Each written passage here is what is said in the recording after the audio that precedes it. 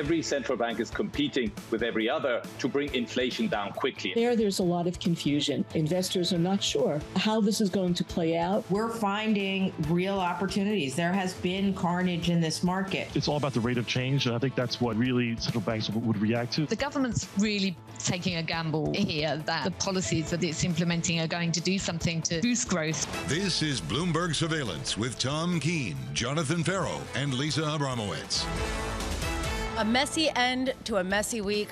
Welcome back. This is Bloomberg Surveillance on Bloomberg Television and Bloomberg Radio. My partners in crime, Tom Keene and Jonathan Ferro, are off watching reruns of Ted Lasso together, which is great for us because we have Kayleigh Lyons and Damian Sassower in the seat. It feels like something is breaking, a sea change, Kayleigh, in markets. I love the way our colleague John Authers put it in his column in Bloomberg Opinion this morning. This was a week that shook the world.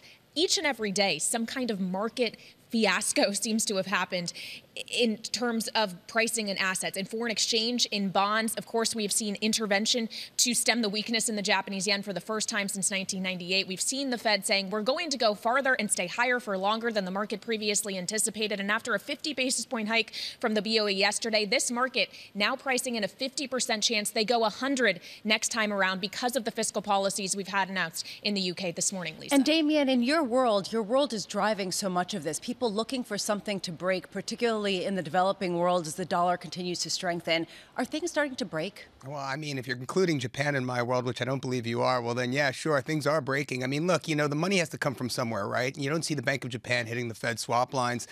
Are they selling treasuries in order to fund their intervention policy? That remains to be seen. But if yesterday's price action is any indication, yeah, I bet you had some central banks out there selling treasuries to raise assets to protect their currencies, Lisa. All right, when we talk about currencies, and Kayleigh, I know you've been on top of this. We've been looking at which currency pairs are really breaking down. And today, very much front and center, the pound. It's been breaking down for the past few weeks, but now we're down to 111.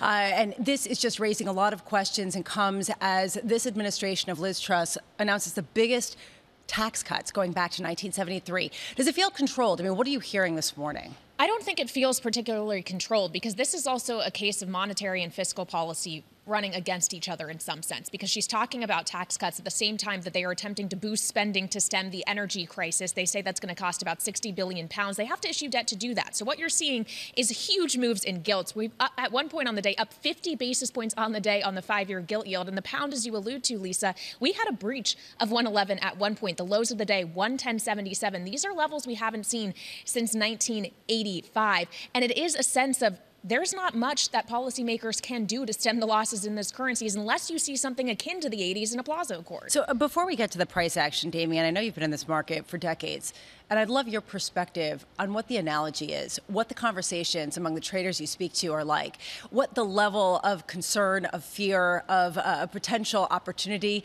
and excitement there is. Well, I mean, for me, look, I've long been on the record here as saying I think intervention's a bygone conclusion. There will need to be intervention at some point, whether it's unilateral or there's some sort of coordinated Plaza type accord remains to be seen. I mean, I think the only thing, quite frankly, holding back sort of a coordinated intervention, so to speak, is the fact that a stronger dollar is bad for China. And so, the U.S. has no intention, I think, of, basically weakening it intentionally because of that fact. And so, look, Europe and England and the rest are really going to have to deal with that in the current environment. Right now we're looking at losses pretty much across the board. And I want to get a sense, and Kayleigh, jump in here with what you're seeing. But what I'm seeing is an S&P that is down nearly 12%, actually going toward 13%. So far, right now, you are seeing it continue the losses. That's just on the week of the past couple of weeks. Right now, down 0.8%. And you can see the NASDAQ down 1%. It just has been this grind in particularly the big tech stocks, some of the most high flyers from earlier in the pandemic. It's valuation pressure in the face of higher rates and, more importantly, higher real yields. That is the very reason why we had David Kostin over at Goldman Sachs saying, hey, I'm cutting my S&P target down to 3,600 because of that valuation question. And when you take a look at some of the yields, you're just seeing yields stabilize here, but just after coming off such incredible highs. I mean, I was just looking, for example, at 2-year yields, and since mid-August, they have climbed about a percentage point, 4.18%. You can see 10-year yields also climbing 1 full percentage point going back to mid-August. Right now, we're looking at 3.74%. Kayleigh, what are we looking at today? Well, we're going to see whether or not we get any more substantial bond moves, because we are going to get some economic data. It is not the most paid attention to, but we will be getting the preliminary read for September U.S. PMIs. What we're looking for is contraction territory still when it comes to that services and composite metric. Services, the expected read 45.5. And remember, 50 is what indicates expansion or contraction territory. The manufacturing still expected to be in expansion territory, but a little bit lower at 51. So it really just speaks to the kind of softening we are seeing in certain areas of the economy as we are seeing policy tightening. And on the subject of policy tightening, we will hear from the tightener himself, Jerome Powell. He'll be speaking at 2 p.m. Eastern today at a Fed Listens event. I wonder if his message is just going to be, do you guys get me now? Are we all on the same page? Because I said it at Jackson Hole and I said it again on Wednesday. And finally, it seems like the market is coming around to how aggressive the Fed is actually thinking at this point. So it'll be interesting to see how much he just repeats some of the same language he has been using for some time now. And if he reiterates that line, it will be enough. And finally, looking ahead past this Friday into the weekend, Sunday going to be critical for Italy as they head to the polls. The Italian election going to be closely watched, not just in Italy, but across Europe, as it looks likely the front runner in this race is the right-wing Giorgia Meloni, of course, Brothers of Italy party. She says she is going to be in keeping with Mario Draghi's policy on the fiscal front. But given that she does have a history of being somewhat of a Eurosceptic, there is a lot of question as to what her actual policy will translate to if she does indeed win the election. And that is going to be something very closely watched by these markets. We'll have coverage of that, of course, here on Bloomberg, Lisa. Yeah, regime change pretty much across the board. Kaylee, thank you so much. Regime change leading many people to wonder, are things starting to break? Steve Sosnick joining us now, chief strategist at Interactive Brokers. Are you starting to see things breaking? Good morning, Lisa. I wouldn't say breaking. My point was going to be exactly the one that Kaylee just made, which is people are coming around to realize that the Fed is, stop looking for the Fed to be your friend. Stop looking for Powell to say something conciliatory. He's not. And this is, I think, a big splash of cold water in the face of the market. And, we're back down sort of at the levels that were freaking people out in June. We've done basically a full round trip over the past 2 Fed meetings, up and down. And this was all because of the way market interpreted Fed's rhetoric. The big problem to me, though, is, when you have a market unable to price relatively safe assets like 2-year securities, what's safer than 2-year treasuries in theory? But if you can't figure out a way to price 2-year treasuries, it makes it almost impossible to come up with a way to price other risk assets like stocks and things that are even riskier. Well, Steve, let's talk stocks. And I hate to talk seasonals, but the world is cyclical, and equities have historically performed rather well in the fourth quarter. And we're also going into a midterm year, right? So they've performed pretty well on the 12 months following a midterm. I'm curious, what are your thoughts on the impact of seasonal factors as we head into the fourth quarter for U.S. equities? Well, you know what? My first real job, basically, came out of the Salomon Brothers trading class just in time for the 1987 market crash. So I'm very much, a person who keeps seasonals in mind. The seasonal that I'm keeping in mind, unfortunately, is the last time that the Fed raised rates and had, was trying to shrink its balance sheet. I don't even know if they called it QT at the time. QT at the time was fourth quarter 18, and that was a seasonal problem because the market sort of came to this nasty slamming of the brakes. I don't want to go quite so far as to say we're going to see that again, but the 15 or so % decline since we've seen in the last few weeks has that smell to it. And so the problem with seasonals are they work until they don't. But I do think there's a bit of psychology that goes on, as people sort of realize, oh, it's the end of the year. My performance is good. My performance stinks. I got to, I want to lock in whatever it is. And I think that mentality tends to pervade now as well. Well, aside from seasonals and psychology, if you look at actual fundamentals and the kind of multiple you can put on stocks, Goldman Sachs, their argument being basically it's about 15 is what's appropriate when you look at forward earnings, a forward multiple, given the kind of rates pressure they expect to see, where they expect the Fed to go. On the price side, on the earnings side, you also have a Fed trying to fight inflation, demand possibly deteriorating in this economy. That can hit corporates on the earnings side as well. What kind of valuation do you think we're going to end up with for the equity market as a whole? Well, that's, we're very much in flux now. I do tend to think that the lower valuation, when I saw the 15 comment, it's not really, that's basically the number I've been sort of putting in my head. We've got an interesting problem. We don't know what earnings are going to do yet. We're going to find out over the coming weeks. They have to be slowing. The dollar has to be a huge headwind for the big multinationals that make up the major indices. And also remember, most of your money that's made and lost in the stock market is through multiple expansion. And so that's really just, that's animal spirits to a certain extent, if nothing else. And, to get back to Lisa's original point, the animal spirits feel crappy this morning and have all week.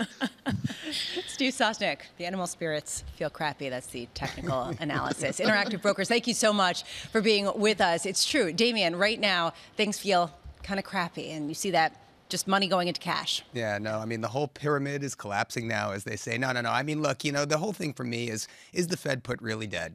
Lisa, I'm not convinced there. I think the Fed blinks at some point here when things get pretty painful. Really? Yeah, I do. Okay, so what does it mean to get pretty painful? This is actually something that I've been reading notes about. That's what we want to ask our experts, Lisa. Oh, no, I'm okay. kidding. Pretty painful means I imagine we're going to see it in the payrolls first and foremost. I got to believe that's going to be the print that's going to move the needle. Well, and I wonder, Kaylee, how much this just has to do with how quickly unemployment rises, which is a really uncomfortable thing, not only heading into midterms, but just in general. No one wants to see anyone lose their jobs. Right. And if that's what's going to cause the Fed to back away from the rate hiking, it's uncomfortable. It is. We thought the politics of inflation were difficult. The politics of hurting the economy and the jobs market by fighting inflation are also incredibly challenging. And that is what we're facing going into the midterms and what a Fed that is becoming increasingly politicized is dealing with as they set policy now. It's a soggy morning ahead of the open. About 2 hours and 15 minutes to go here. Actually, 3 hours and 15 minutes. I'm looking right now. The S&P down 0.8%, 0.9%, call it. Euro 97 handle versus the dollar. This is Bloomberg. Keeping you up to date with news from around the world with the first word, I'm Lisa Mateo.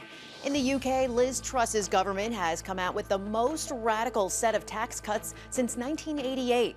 Both workers and companies will see their taxes reduced. Chancellor of the Exchequer, Kwasi Kwarteng, also eased the stamp duty on home purchases, and that's likely to help home builders and 200,000 buyers a year. And he lifted the cap on bankers' bonuses. In Ukraine, voting starts today in 4 Russian-occupied territories on whether to join Russia. Ukraine and its allies have blasted the votes as shams. U.S. Secretary of State Antony Blinken said, quote, "We will not allow President Putin to get away with it." Hong Kong is making its biggest move yet into the push to end its pandemic isolation. The city is scrapping hotel quarantine for inbound travelers starting next week. In the 3 days after they get to Hong Kong, travelers will face restrictions on their movements, among them not going to bars and eating at restaurants. Meanwhile, Singapore has overtaken Hong Kong to become Asia's top financial center. That's according to the Global Financial Centers Index. Hong Kong's COVID curbs have hurt, while Singapore has been attracting a number of high-profile events. New York and London have the first 2 spots in the rankings, followed by Singapore, Hong Kong, and San Francisco. And Boeing has agreed to pay $200 million to settle the SEC investigation into 737 MAX safety issues. Former CEO Dennis Muhlenberg will pay $1 million as part of the agreement. Regulators say Boeing and Muhlenberg failed to disclose problems with the 737 MAX, which was involved in 2 fatal crashes. Global news 24 hours a day on air and on Bloomberg Quick Take, powered by more than 2,700 journalists and analysts. I'm Lisa Mateo. This is Bloomberg.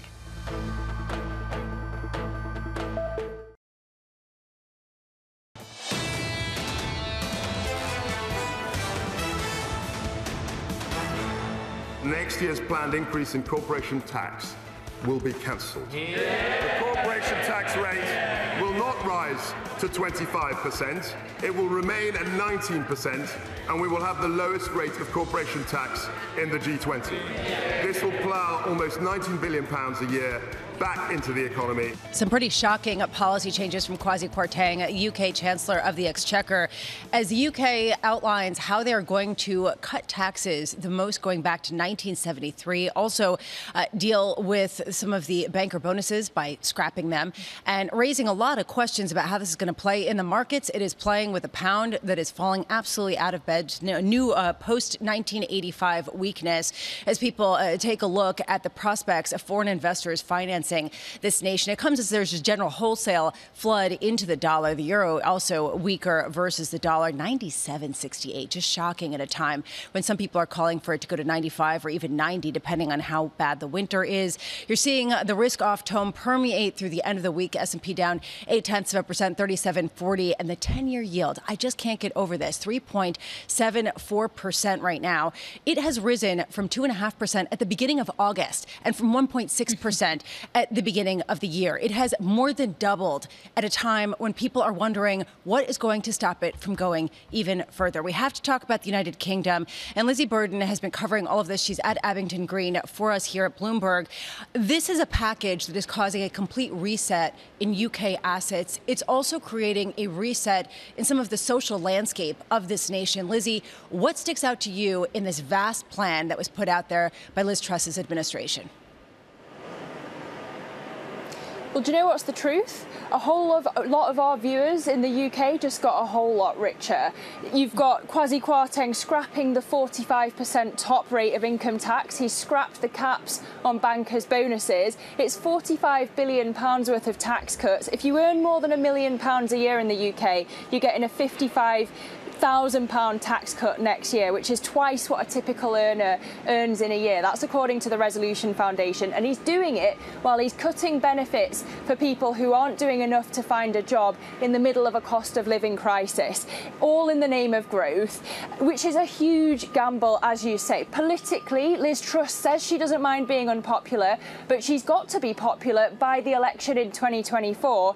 And it's an economic gamble as well. You've talked about the tanking bonds, tanking pound. We spoke to Martin Wheel, the former Bank of England policymaker, yesterday. I have to say that he is one of the most known as one of the most level-headed Bank of England Monetary Policy Committee alumni, and he said it's all going to end in tears. Take a listen to what he said. We've had other previous experiences where chancellors have gone for growth. The most famous examples were the dash for growth in the 1960s and then the Barber boom in the 1970s, and they both ended in tears. And I must say I expect the same sort of thing will happen with Kwarteng's policy, that there'll probably be, although I wouldn't like to say when, there'll probably be a clear run on the pound, and then the Bank of England will be forced to put up interest rates to stabilise the exchange rate, much as we had in 1976.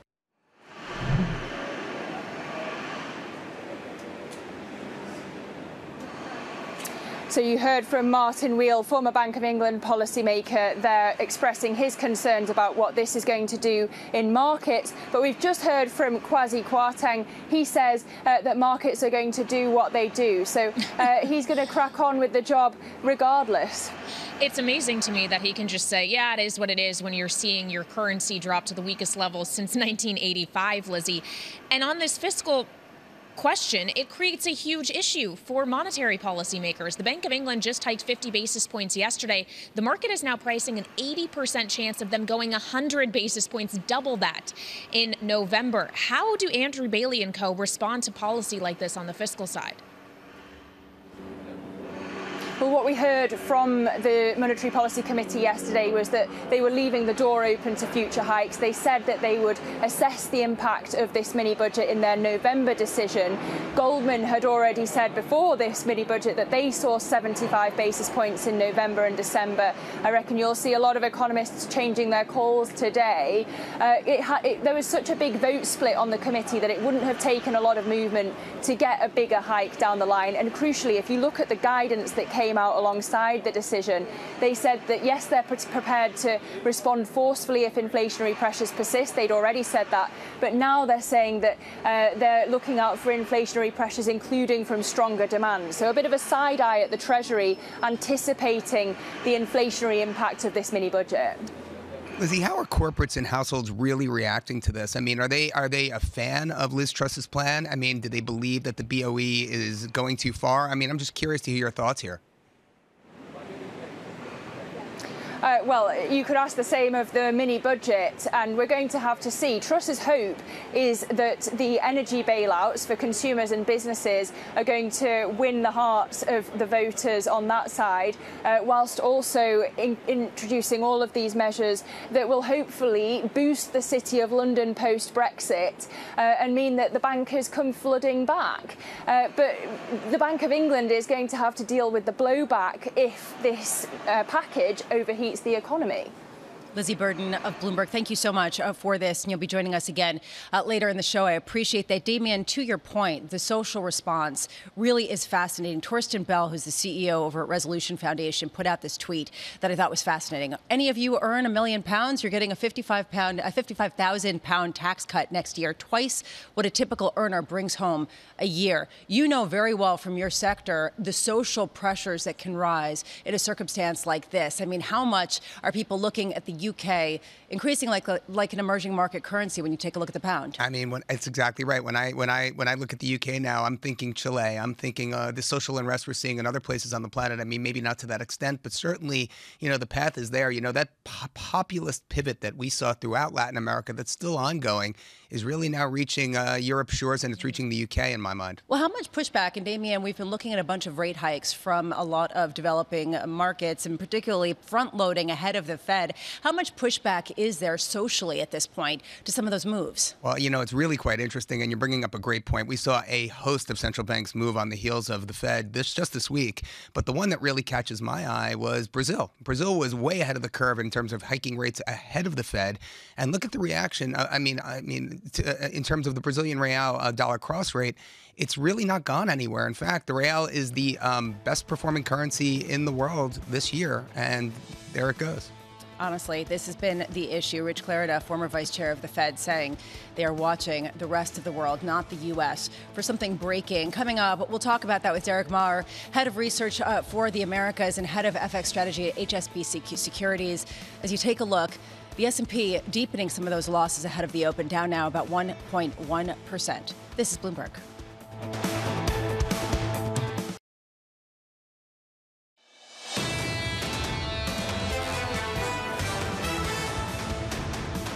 This is Bloomberg Surveillance. Tom Keene, Jonathan Ferro, and Lisa Abramowicz. Today we have Kaylee Lyons and Damian Sassower with us on a soggy finish to a very difficult week, a reset as we take a look at what's happening with the expectations for a Federal Reserve. What you're seeing in the markets is a pretty dire response. This week alone, S&P futures are poised for a more than 4% loss. Just giving you some perspective, the S&P is down more than 13%, or will be so far since the middle of August, just based on some of the retracement. The NASDAQ down, poised for a 4.3% loss on the week. And you can see Russell also following in with this. This all has to do with yields. We've been talking about that. John's been talking about how the poison is at the front end, very much so. But it's also generally about what's going on with yields broadly, not just at the front end. And you can see it's in the U.S., right? And you are seeing intraday the yields continue to climb, with a 30-year yield now 3.67%, 10-year yields 3.8%. But the real issue is the United Kingdom. We are looking at a British market that is falling out of bed on some of the biggest tax cuts being proposed going back to 1973,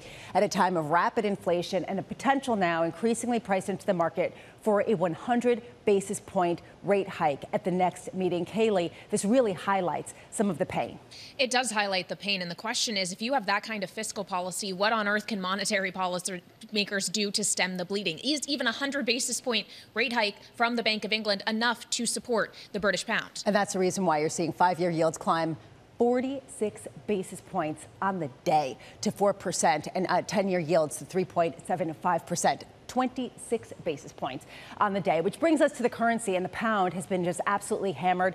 And we've been talking about this. And Damien, you were saying it's trading like an emerging market currency. Well, here you go. This is the British pound going back to 1985. It climbed at one point up to almost 2 per the dollar. And now We're talking parity. We're talking 111. We're talking 112. But we're talking, there isn't necessarily a sense of what's going to be happening, Damien. And that's, I think, what people are really getting concerned about. Yeah, well, King Dollar has been a thorn in the side of all international creditors, not just pound investors as well. So, look, I mean, I think what's interesting yesterday is that move in gilts really blew out to the rest of the world if you look at the fixed income curves in the U.S., in Europe, abroad.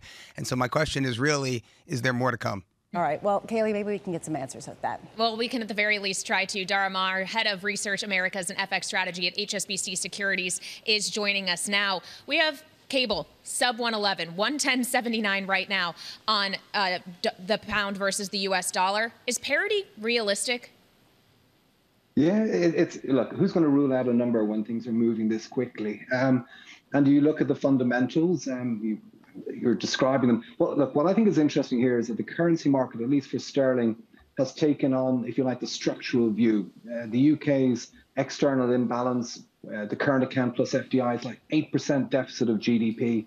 And now you've added on the fiscal deficit and concerns on that front, and obviously captured in those gilt yields. And so you have that, the twin deficit story that people always throw barbs at the US dollar on. This is the UK story, because if you were purely on a cyclical angle, you'd be like, hey, this could be good for sterling. It's hawkish for rates, it's bullish for growth, let's buy sterling. But clearly, it's the structural parameters that are absolutely dominant, at least in the UK market. So, yeah, who's going to rule out parity? I mean, our forecast is we get to 108, and I guess then we'll have to reassess. But, okay, the one thing I would caution on is there is a tendency when things move to get super excited and say this will go forever. So, we need to be a little bit mindful of that. But for now, sure, the momentum is in that direction. Well, what's stopping it from going forever, though? Because it doesn't seem like central bankers are going to be the ones to do that, because we've seen the hikes, not just from the BOE, but really central banks across the board. And those hikes are not supportive of the currencies. It is just dollar strength, full stop. What stops that? Well, I don't think there's a great deal in the way of dollar strength. And as you know, we've been dollar bulls for a long time, upwards of a year and a half. One of the curiosities, though, I've noticed in this dollar bull rally is when I've gone to see clients or talked about it, the question I tend to get is it, hey, have we reached the peak? Rather than, can this go another 10% higher? It's kind of like the road trip where you're only out of the garage and the kid's already asking, are we there yet? We've had this, are we there yet? In this dollar rally. Now, what is of slight concern for a dollar bull like me is now we're getting the questions, hey, do you think we can go to parity on cable, or how low can we go on euro? And, we're not getting that kind of reticence. And of course, that can be a sign that things are getting a little exhausted. I still think we've got some ways to go on dollar strength, because you've got a hawkish Fed, you've got a global economic slowdown, you've got risk aversion. They're the three drivers to our dollar view, and until they change, we won't change. Dara, and you have a BOJ that's just not going to abandon its pledge to cap yields. I mean, what should we make of dollar yen at 143 here?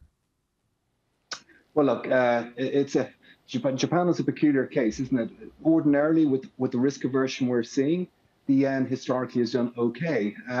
What's, of course, killed it this time around is that risk aversion has been accompanied by rising U.S. yields rather than declining U.S. yields. And, as you point out, the BOJ is sticking to its guns on its monetary easing for the next 2 to 3 years, they told us earlier this week. So that divergence is prominent. So in terms of what we can expect for dollar yen, it might actually boil down to the Ministry of Finance. How ambitious are they in capping dollar yen? And also, I think we'll reach a point where the market will look at the yen and say, hey, if we're in a global recession scenario, if that is mounting, the yen's a pretty cheap safe haven at this point. And, if we set aside monetary policy, historically, the yen has done pretty well. And maybe we're exhausted on the dollar. Let's look for some other safe havens. But that doesn't feel particularly, I would say, imminent. So I think, the pressure will be for dollar yen higher with the MOF, I think, trying to introduce two-way traffic periodically. Dara, it's difficult to read too far into some of the price action yesterday. I'm talking on the fixed income markets. But, there are other countries like India and Chile that come to mind that have been intervening in their currency markets to defend. And so my question for you is, can we expect some sort of a coordinated effort here? Is there something like a 1985 Plaza Accord in our future? That feels a stretch. I mean, because, of course, the key to the Plaza Accord was the US. And we have the Fed is still battling inflation. You're coming up to midterm elections in the US. Is the Treasury going to get on board with something that potentially adds to US inflation issues by weakening the US dollar? That seems improbable. I suspect the angle I would have thought for a yen intervention and, if you like, the contagion element is simply people in your industry. You're going to keep quizzing central bankers about currencies now. You're going to, Lagarde's going to get asked about the euro. Everyone's going to get asked about sterling. And it's a question of, is this complicating your life in terms of trying to manage inflation and get inflation lower, and what can you do about it? Those kind of questions, I think, are going to be front and center. I don't think the US is going to be part of that narrative. They don't want to be.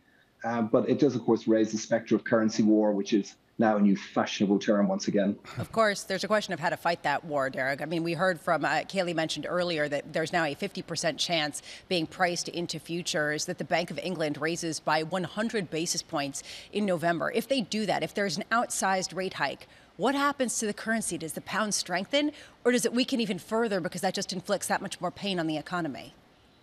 I think the pound would soar for at least 2 minutes. What a projection. We saw that. Look, we saw that. We had the Swedish Riksbank earlier this week. They did 100 basis points, and Stocky went absolutely ballistic. And then 20 minutes later, we'd reversed fully, and it was weakening. And now, dollar stock is just powering higher because at the end of the day, these currencies are no longer trading on relative rates. Dollar yen is the exception. Most G10 currencies are trading on risk appetite. Most G10 currencies are trading on the domestic growth outlook. And so long as they both remain challenging, then rate hikes aren't going to rescue you. They'll obviously help in the inflation fight, but from a currency perspective, we're seeing mismatches on euro dollar relative to 2-year swap differentials on cable by some distance, and frankly, across most of G10. Now, dollar bears say, well, that's why the dollar is overvalued and it's going to retreat. My perspective is this just demonstrates that the relative rate story is not at the heart of FX anymore. It's about global growth, it's about Fed hawkishness, and it's about risk appetite. Okay, so how do you then fight a reverse currency war? You can't. Well, you can fight it, but you can't win it. These are global market forces. And, you can argue what can you do? Well, you can try and moderate the impact. And that's what the MOF in Japan, I guess, that's their aspiration. That might be their measure of success is, we can't turn dollar yen around on a sustainable basis. We're fighting pretty profound fundamentals, but can we at least introduce two-way traffic, not allow this to become a self-fulfilling spiral downwards for the yen? And I think that's maybe what other currency, or central banks, I should say, will try to do with the currencies. They'll introduce verbal rhetoric. They'll talk about how the exchange rate is an important consideration when setting interest rates. They'll say we're closely watching all of the things we've heard from the MOF. We are likely to hear from the ECB and the Bank of England and others. But at the end of the day, it comes back to the dollar, and it comes back, as I keep saying, to the Fed, to global growth, and to risk appetite. And until they change, or at least stop moving in the direction they're moving currently, then I think it's going to be hard to fight the dominant dollar.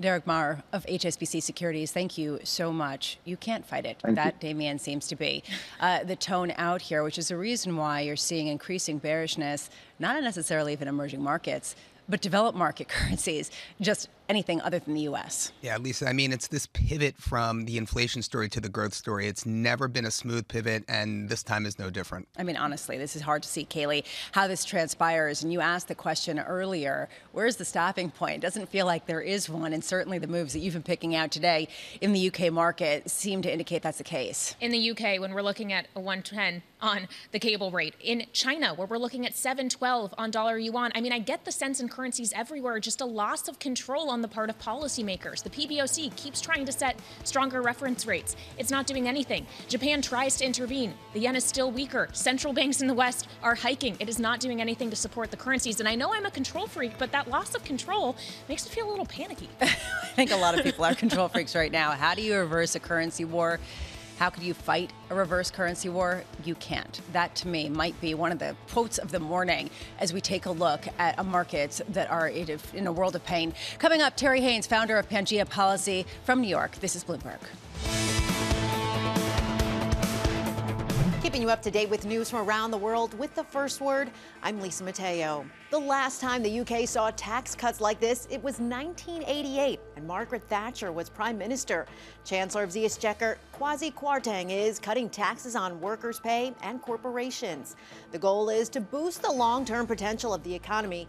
Kwarteng also cut the stamp tax on property purchases, and he's doing away with the cap on bankers' bonuses. The special master in the Trump documents case has ordered the former president's lawyers to state in a court filing whether they believe the FBI is lying about the papers. In effect, Judge Raymond Dearie is demanding that Donald Trump's lawyers back up his claims that the FBI planted items during the search of his Florida home. Japan is moving to revive its tourist industry in the wake of the pandemic. Prime Minister Fumio Kishida says a slew of COVID border controls will be abolished next month. Individual visitors will be allowed to enter, and Japan will reinstate visa waivers. The cap on daily arrivals will also be ended. Some of Wall Street's biggest banks see oil rebounding in the fourth quarter. JP Morgan Chase is forecasting Brent crude at $101 a barrel the final 3 months of the year. Goldman Sachs is targeting $125. Brent is trading around $90 today. Analysts say low inventories and sustained demand will keep prices elevated despite concerns of a global slowdown. Global news 24 hours a day on air and on Bloomberg Quick Take, powered by more than 2,700 journalists and analysts in more than 120 countries. I'm Lisa Mateo. This is Bloomberg.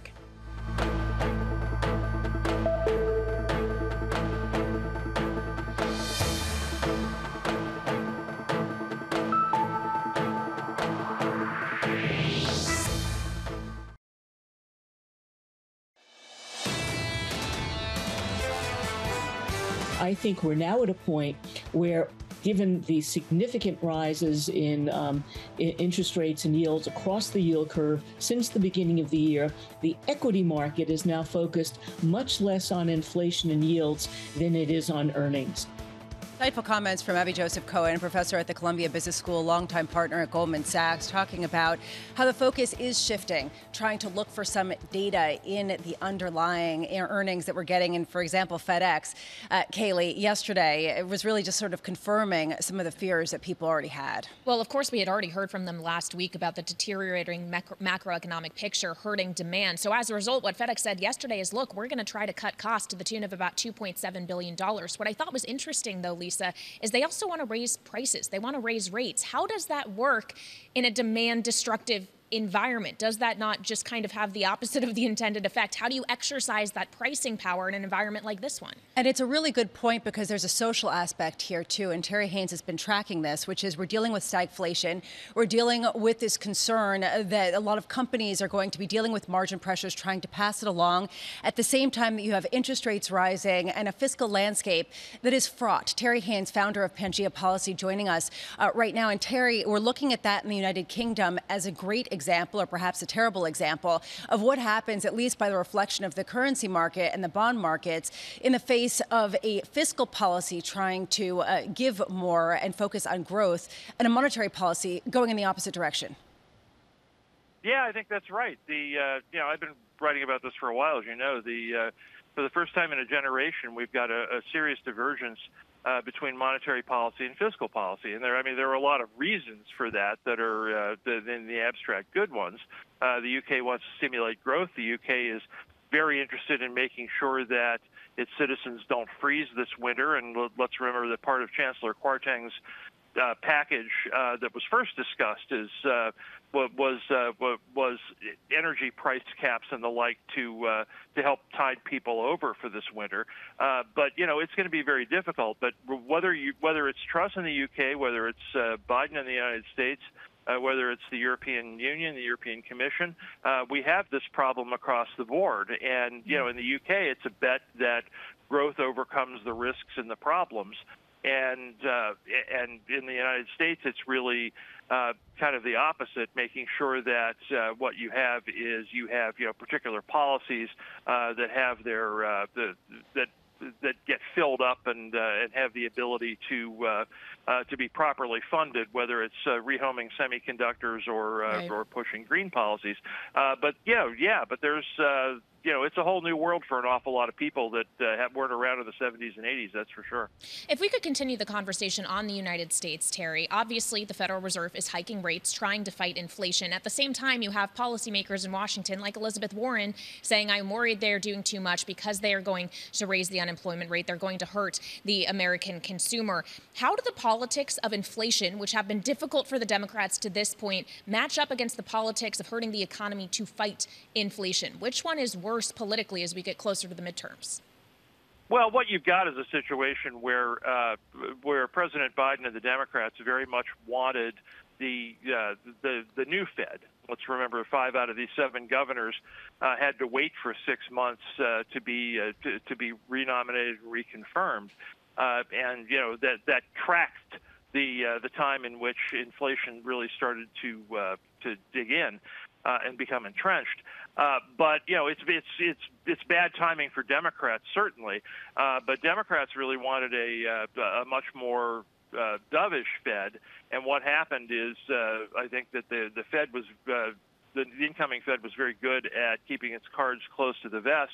But once they got confirmed, then they decided it was time to do their jobs that Congress gave them. The first mandate here in the so-called dual mandate is attacking inflation, and that's exactly what the Fed is doing. Fiscal policymakers are now complaining, in essence, that they no longer have the free hand that they had before, and that's true enough. But it's going to require the fiscal policymakers to start thinking creatively, and again, for the first time in a generation, and not simply continuing to throw money at things and call problems solved.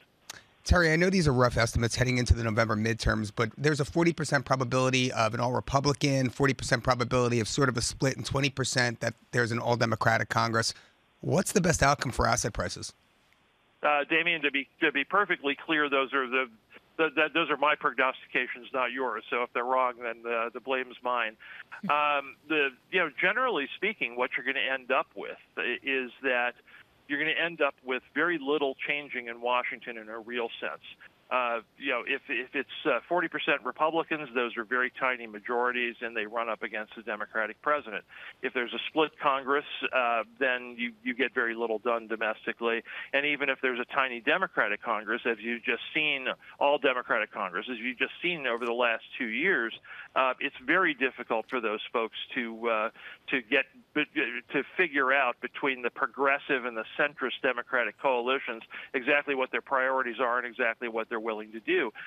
So, net, my experience has been that, sort of confused, do-nothing Congresses domestically generally are not bad for asset prices. And I should also mention that I think, regardless of outcome, unanimity on foreign policy, whether it be Russia, Ukraine, or China, or anything else, continues as well.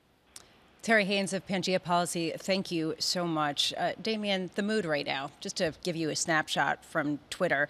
Guy Labas over at Janney basically stuff's breaking, more stuff's breaking. And Paul McNamara, who I know you probably are familiar with, emerging markets veteran over at GAM Limited, put out this GIF that I can't really quote on air because I'll be fined, but he said, mood, everything is bleep, and also something is on fire. But that seems to be the mood that you could see pretty steadily across Twitter. Yeah, no, for me, it's going to be about the plumbing, right? As something breaking, our market's clearing, our credit market's clearing. I mean, spreads haven't really gone yet, Lisa. Yeah. We all know this. We've been talking about this a while.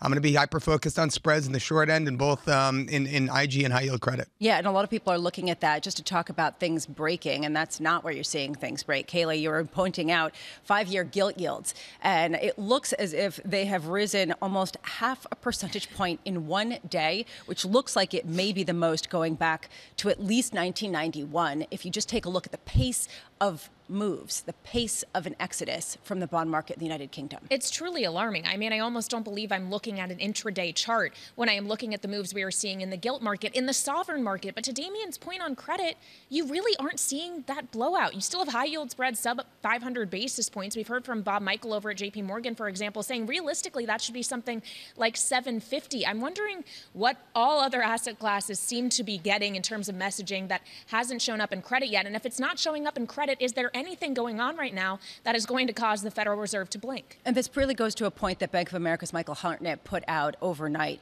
where he was talking about some of the recent flows in the great bond market, the third great bond bear market, talking about how there are some potential threats to liquidation events. But this quote stands out to me.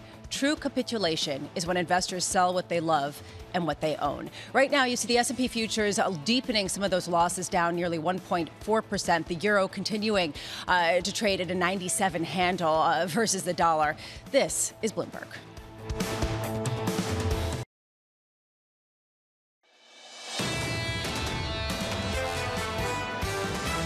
Every central bank is competing with every other to bring inflation down quickly. There's a lot of confusion. Investors are not sure how this is going to play out. We're finding real opportunities. There has been carnage in this market. It's all about the rate of change, and I think that's what really central banks would react to. The government's really taking a gamble here that the policies that it's implementing are going to do something to boost growth. This is Bloomberg Surveillance with Tom Keene, Jonathan Ferro, and Lisa Abramowicz. A deepening sense of doom. Welcome back. This is Bloomberg Surveillance on Bloomberg Television and Bloomberg Radio. I hear that Tom Keene and Jonathan Ferro have stopped watching Ted Lasso, and now John has convinced Tom to watch reruns of Spurs instead.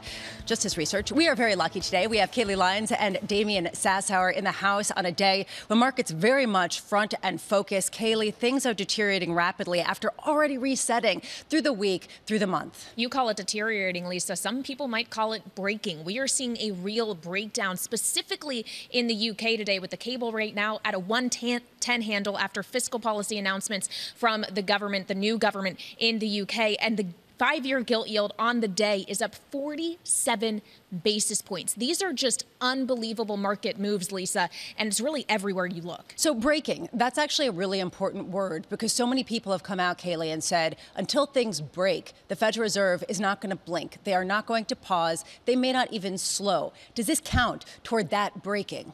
I wonder if it matters what thing it is that is breaking. If it's the labor market that looks like it's breaking, which it does not look like yet, even if we have seen some softening. If it is the credit market, which looks like it's breaking, which to this point, it doesn't really yet. It's a lot concentrated in foreign exchange and in the government bond markets. And I wonder if the Federal Reserve is looking at this saying, okay, well, this is kind of what we thought would happen when you understood how much we're really going to tighten. And Damian, this goes to the point that you were making. Credit is not breaking. You're not seeing credit spreads blow out. You still are seeing people say it's actually a great time to buy because you're getting yield. Why has credit been so resilient? Oh, that's a good question. I mean, look, the fact of the matter is they're relatively liquid when you look at it relative to FX and treasuries, right? So it doesn't take a whole hell of a lot to move the needle there. I imagine after some of the price action we've seen over the last few days, you're going to start to see things slide. The question is, how far do they slide? This is a really important point, Damian. You're saying that perhaps it's just that things are not trading enough to really get a true sense, that there isn't necessarily the forced sales, that people have been able to avoid triggers. What will be the trigger if a bear market, unlike anything we've seen in modern history,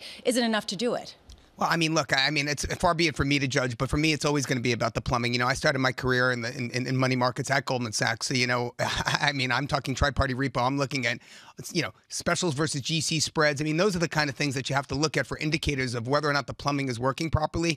Right now, it seems to be. But, you know, again, you know, as you rightly point out, I mean, if we see forced selling from retail investors and institutions alike, you know, the credit markets could start to snap here. Right now, what we're seeing is very much pain across the board, particularly when it comes to the United Kingdom market. Just taking a look at futures right now, they are down. They are continuing to decline throughout the morning, down 1.4% on the S&P. NASDAQ deteriorating even more, 1.5%. But really, what we're looking at is in the United Kingdom, 5-year yields climbing by nearly 50 basis points, by nearly half a percentage point, up nearly 4.1%. The pound absolutely hammered, down 2% versus the dollar, 110 handle. How much are we going to hear about parity at a time when people are looking at the biggest tax cuts in that nation going back to 1974? And crude off, Kaylee, as we take a look, down 3%, taking a look, that's Brent, to 87.73 as people look toward deteriorating backdrop,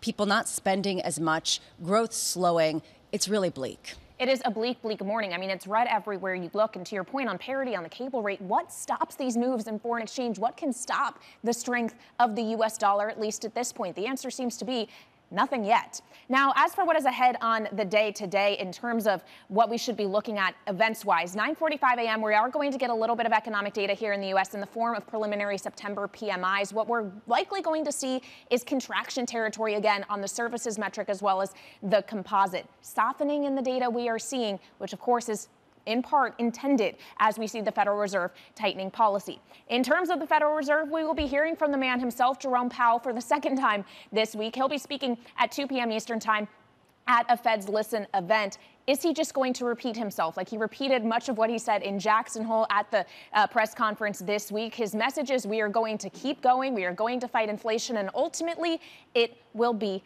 enough. Is he now happy that the market seems to be more on board with his and his team's messaging on that front? Then finally, looking ahead through this weekend, Sunday is a day to watch in Italy with the election. It is likely going to be Giorgia Meloni, the far-right candidate, who ultimately wins that along with her far-right coalition. She has said she is going to stick with the fiscal policy of Mario Draghi, but there remains some serious questions around what actually governance translation will look like in terms of how it compares to what she has been saying rhetoric-wise. That is a lot of concern around the Eurozone, considering she is somewhat of a Euro skeptic. So definitely something that the markets are going to be watching in the days ahead, Lisa. Kaylee, thank you so much. It is a morning of fear.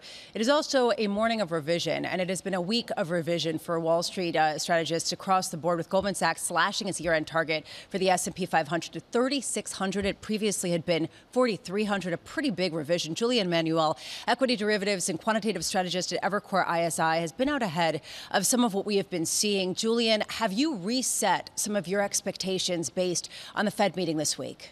Oh, we certainly have. Look, we're calling for earnings next year basically to be flat year on year with this year. And frankly, we were below consensus and continue to be below consensus for 2022 as well. And obviously, we slashed our price target. And it's one of these years that now actually Wednesday has ushered in the emotional phase of this bear market, which frankly every bear market does tend to have an emotional phase, simply because when you look at what the Fed chair said and the projections, and importantly, it's that unemployment number projected to be 4.4% next year, where the rate of change, there's never not been a recession following hard upon that kind of change.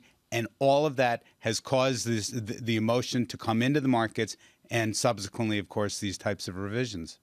You know, Julian, rising bond yields, higher commodity prices, these have been the two dominant factors that are impacting U.S. equity earnings.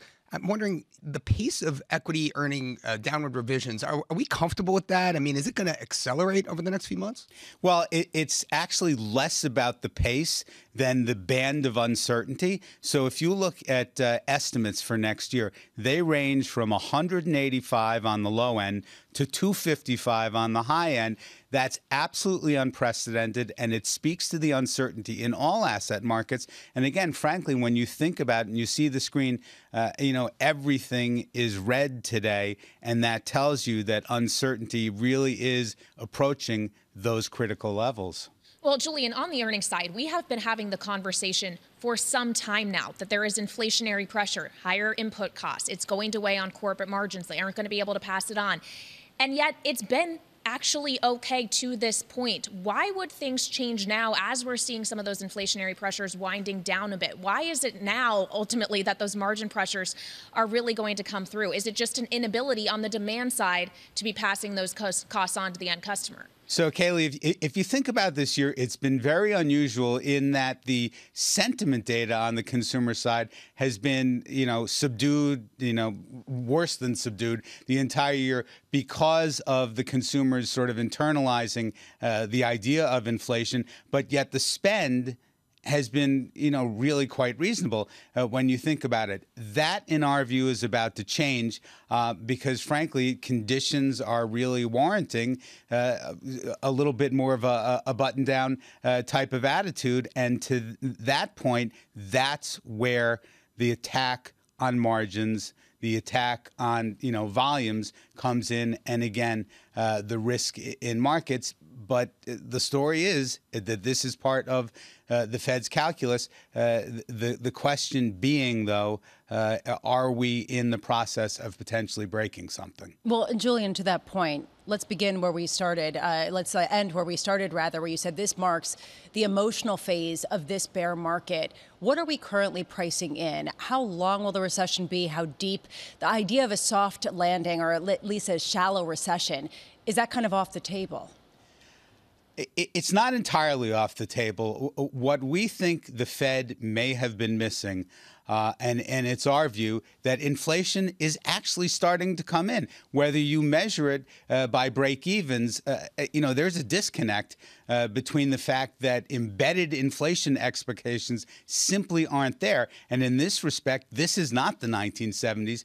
And in our view, we think the data over the next couple of months will reflect that. Is it going to happen quick enough for the Fed not to do 50 or 75 on November 2nd? Possibly not. But frankly, we think that that type of reckoning is out there in the future. And that's the kind of psychology that could forestall or make any recession in 2023 a more shallow event. Julian Emanuel, by the way, I just want to tell you that Damian Sassower decided to wear his Yankees tie specifically for you and for me, knowing our affinity toward the Mets. Aaron Judge watches just fine. You know? Just to create a little tension on an already tense day. Thanks, Damian.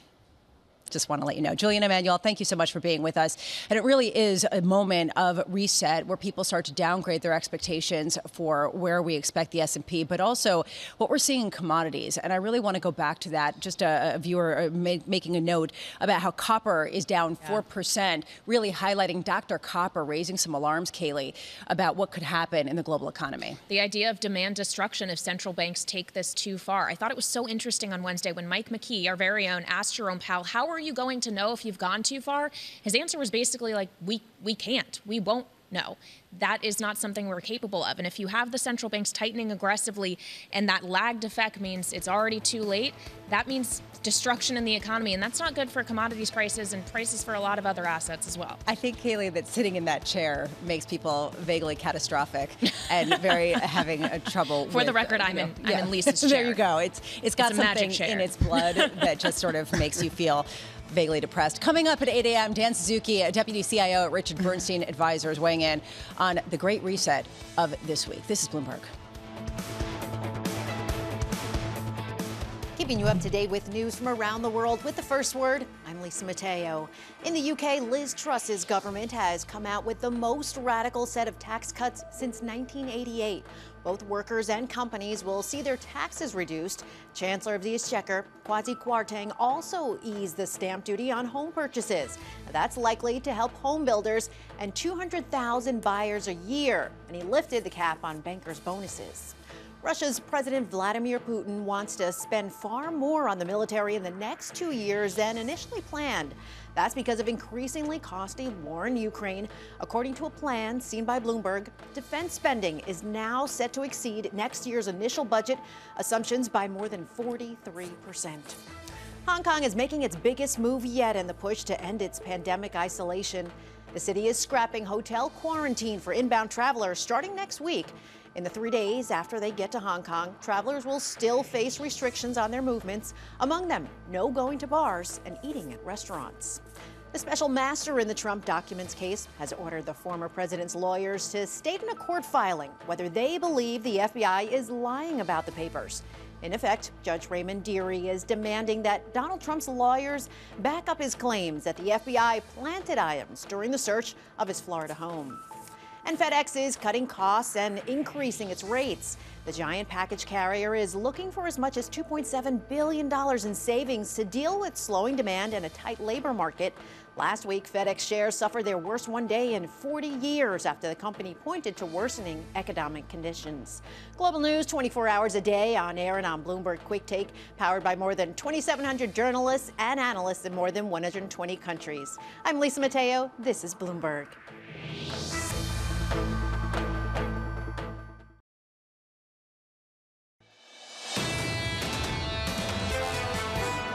The total cost of the energy package for the 6 months from October is expected to be around £60 billion. We expect the cost to come down as we negotiate new long-term energy contracts with suppliers. And in the context of a global energy crisis. Kwasi Kwarteng, UK Chancellor of the Exchequer, laying out some of the new proposals from the United Kingdom, which have only exacerbated the pain that we're seeing in the pound and certainly guilt across the board. Bloomberg's Lizzie Burden at Abington Green has been tracking all of this, and she actually was experiencing a big sound of ABBA, which money, money, money behind her, a protester, until just recently when the police pulled him away. But there is a question here about some of the social tensions that are rising, given the exodus of foreign money and the concerns with inflation. Well, it's a rich man's world, according to the guy behind me, and he's referring to the Chancellor's budget because we have seen the scrapping of the corporation tax rise, a scrapping of the cap on bankers' bonuses, and a scrapping of the 45% top rate of income tax. So a lot of our viewers are going to be a lot richer. But it's at the same time as Kwarteng has cut benefits for people who he thinks are not doing enough to find a job in the middle of a cost of living crisis. It's a huge gamble. Politically, Liz Truss says she doesn't mind being unpopular, but she needs to be popular. Every politician does, especially by 2024. That's when an election's due. And don't forget, no one voted for Liz Truss among the population. She was chosen by her party. But it's also an economic gamble. You've seen markets crashing in the UK as a result, bonds and sterling tanking. And now we're seeing traders pricing in 100 basis points at the BOE's next meeting in November. We spoke to Martin Wheel, the former Bank of England policymaker, yesterday. He warned us about this. He said that there's going to be a run on the pound as a result. But that was actually brought up in the parliamentary debate after the mini-budget. But Kwasi Kwarteng says markets are going to do what they will. So it looks like markets are just going to have to crack on, just as Kwasi Kwarteng does. Crack on they are, and it is not very pretty right now. Lizzie Burden, thank you so much for being with us. Julian Emanuel still with us, of Evercore ISI derivatives and quantitative strategist. At what point does the rest of the world's problem become the U.S.'s problem as the dollar strengthens and the rest of the world grapples with not only the same backdrop, but also the imported inflation of a weaker currency? It already is, okay? Look. We know what the inflation numbers are here.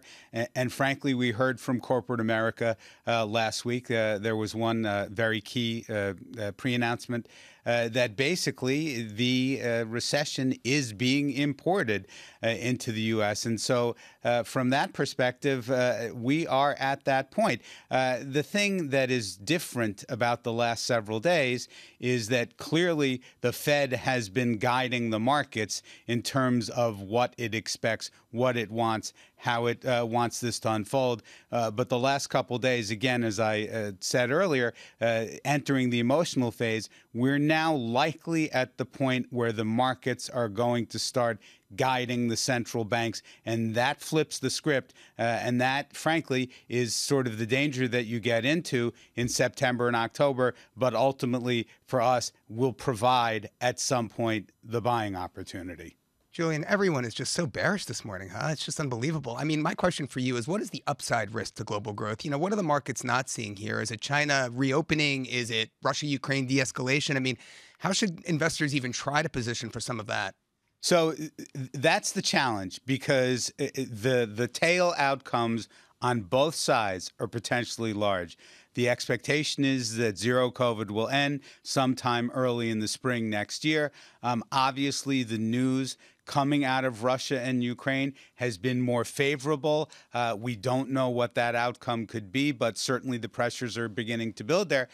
As an investor, whether you do or you don't use options, you have to have an optionality mindset, realizing that without notice, you could get that kind of upside. And frankly, that plays against the fact that sentiment, however you measure it, is about as pessimistic as it gets at a time of year, September and October, where you do tend to see tradable bottoms. Well, to that point, Julian, Bank of America publishing this morning saying investor sentiment is unquestionably the worst it has been since the crisis of 2008, noting that we'd saw inflows into cash in the week through Wednesday of $30.3 billion. People fleeing equities, running into the safety of a cash haven. Are we at the point where bearish is no longer actually bullish? It is just straight up bearish? For a time. And look, let's be frank about it. Think about it this way. There has only been one bull market in 2022, and that's the bull market for cash.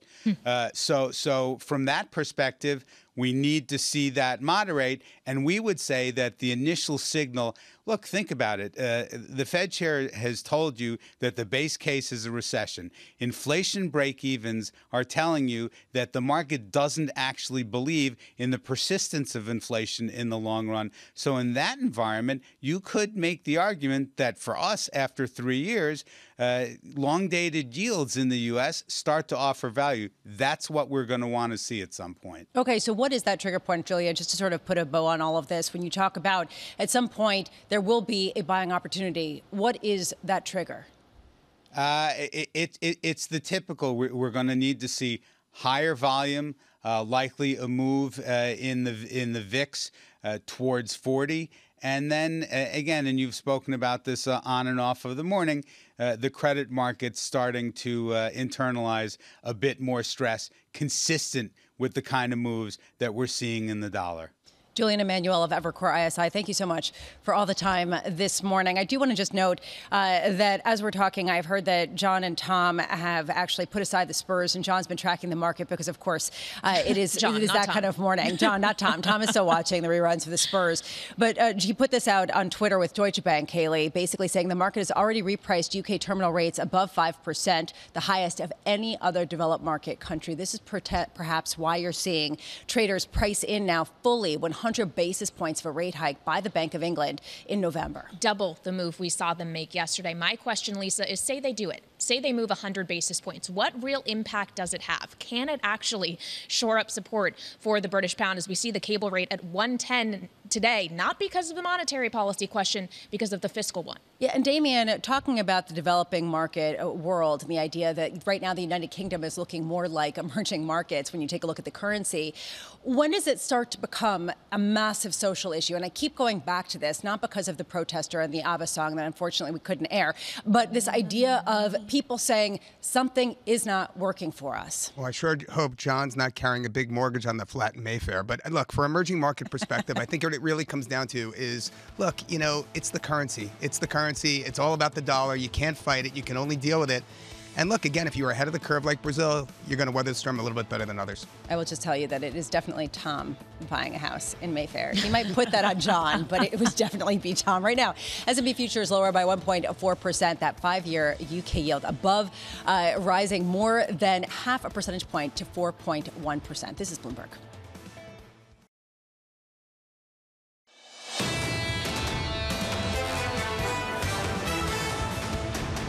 Perhaps we can call September the big reset as we take a look at what the implications are of a Fed policy that is poised to get more hawkish, harsher, and unavoidably inflict pain that probably will be some sort of downturn. There seemed to be a concession about that this week from Jerome Powell. Right now, we are looking for a week that's poised for more than 4% losses on the S&P, losses deepening throughout the morning session. The NASDAQ feeling the brunt of the pain, down nearly 4.5% right now for the week. How do we deal with the idea of big tech, high flyers that have brought forward the profits of years, dealing with both an economy that's deteriorating as well as valuations challenged by a higher Fed funds rate? Really, though, we have to talk about the United Kingdom. That is where the overnight action has been. And some of these moves, as Kaylee has been mentioning all morning, have been shocking. The idea of a 50 basis point increase in 5-year yields in the United Kingdom in one day. And Damien, that really goes to this whole question of, are we looking at emerging markets like moves?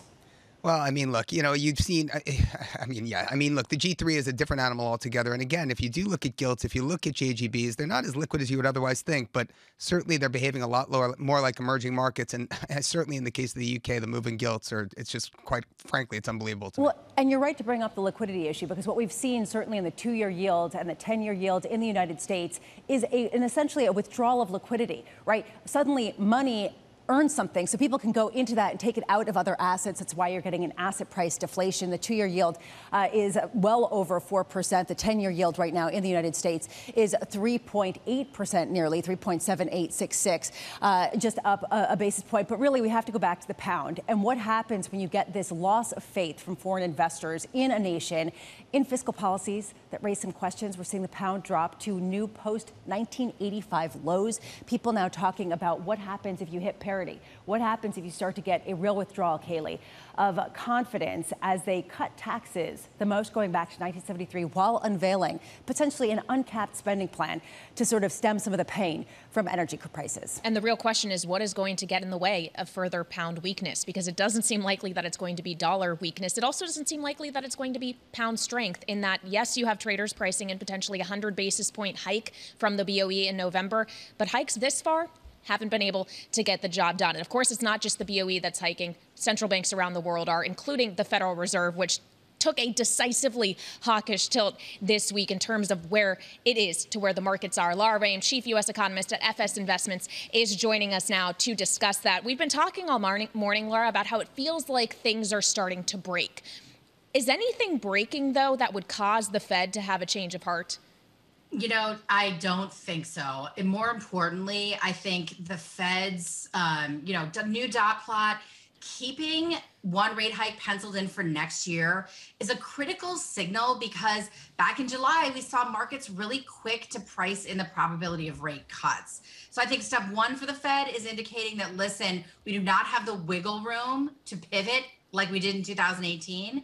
And number two is that this is just a completely different macro backdrop. So at the end of the day, I think my concern is that the Fed is imposing labor market models on this economy that they built during the 90s when we had a lot more labor supply.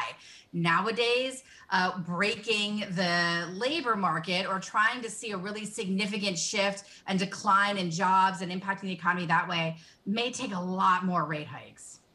A lot more rate hikes than is currently priced in. I mean, what realistically do you think we're talking about, Laura? You know, I think I'm still in the camp that they go to around 4.5 and hold. I think there's recognition that their rate hikes take a delayed impact on the economy. And I do think that once they see inflation making some deceleration, again, there's an important difference between inflation coming down from current levels and returning to 2%. But I think some deceleration, along with the pain that we've seen in financial markets, may well cause them to hold. What they are pushing against is this idea that there's going to be room for the, quote unquote Fed put, or for Powell to pivot like he did in 2018. So I'm still in the camp where they raise to where they've said right now, but they kind of hold for most of next year and allow time for their rate hikes to have impact on the economy. Laura, we've heard this concept of peak Fed hawkishness over and over and over again. And for me, I just don't know what that means. I mean, does that mean a deceleration in the pace of rate hikes from, say, 75 to 50? I mean, what does that mean in your view? I think, to me, peak Fed hawkishness means the ultimate sort of final destination of this rate hike cycle. And we've kept revising that up. And I think, the uncertainty is something that just continues to weigh on markets.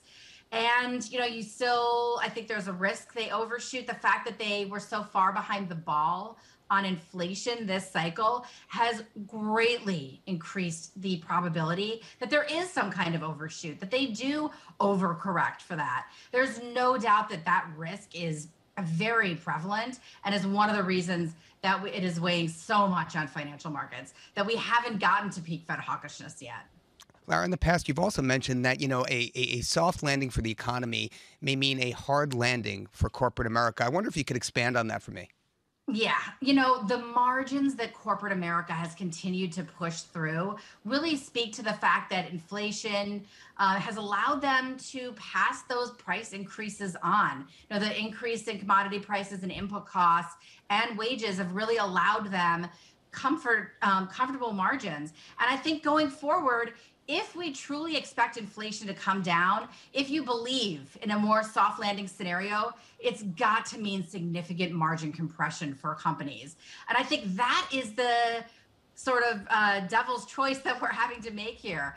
If companies are going to maintain the margins, you are going to continue to get persistent inflation. So that is, I think, what really we're seeing, kind of this tug and pull right now. I do think inflation is going to come down. I think maintaining those margins is going to be easier in some markets than others. But I just think that we're having to not only continue to price multiples down, but to now correct earnings for the fact that margins are going to have to come under pressure as inflation corrects lower. If you believe in a soft landing scenario, Lara, do you believe in a soft landing scenario? There was an element of skepticism there. Yeah, you picked up on it, Lisa. It was subtle. It was super subtle. Reading between the lines. I think I look at the Fed's economic projections. They seem almost fantastical to me. I mean, the probability of some kind of recession has really increased in 2023. My timing has always been on the second half of 2023. The reality is there isn't a lot of excess demand out there to destroy right now. Inflation, higher food costs, higher fuel costs are doing a good job of that with or without Fed rate hikes. So at the end of the day, growth is already weak. And that is the situation where the Fed is tightening into. I think we could definitely face a more classic recession, not just 2 down quarters of negative GDP growth. There's an issue also of what comes next. And we've been talking about it on the program. John's raised this for months now. Are we heading back to a low growth, low yield, low inflation kind of environment post whatever downturn we can expect in the next 24 months? Do you believe that we are going to revert back to some normal that became normal over the past 2 decades? Or is inflation just generally and structurally going to be higher? I am a believer that we have seen the end of this great moderation period where we can just rely and kind of get complacent about inflation staying at 2% for 25 years. I think deglobalization plays a huge part in that. And frankly, quantitative tightening right now is a huge fly in the ointment for the volatility that we're seeing just echoing around markets. So I think on a long-term basis, it's a more volatile world. And it's kind of the opposite of what we had over the last 15 years where traditional assets just seamlessly melted up.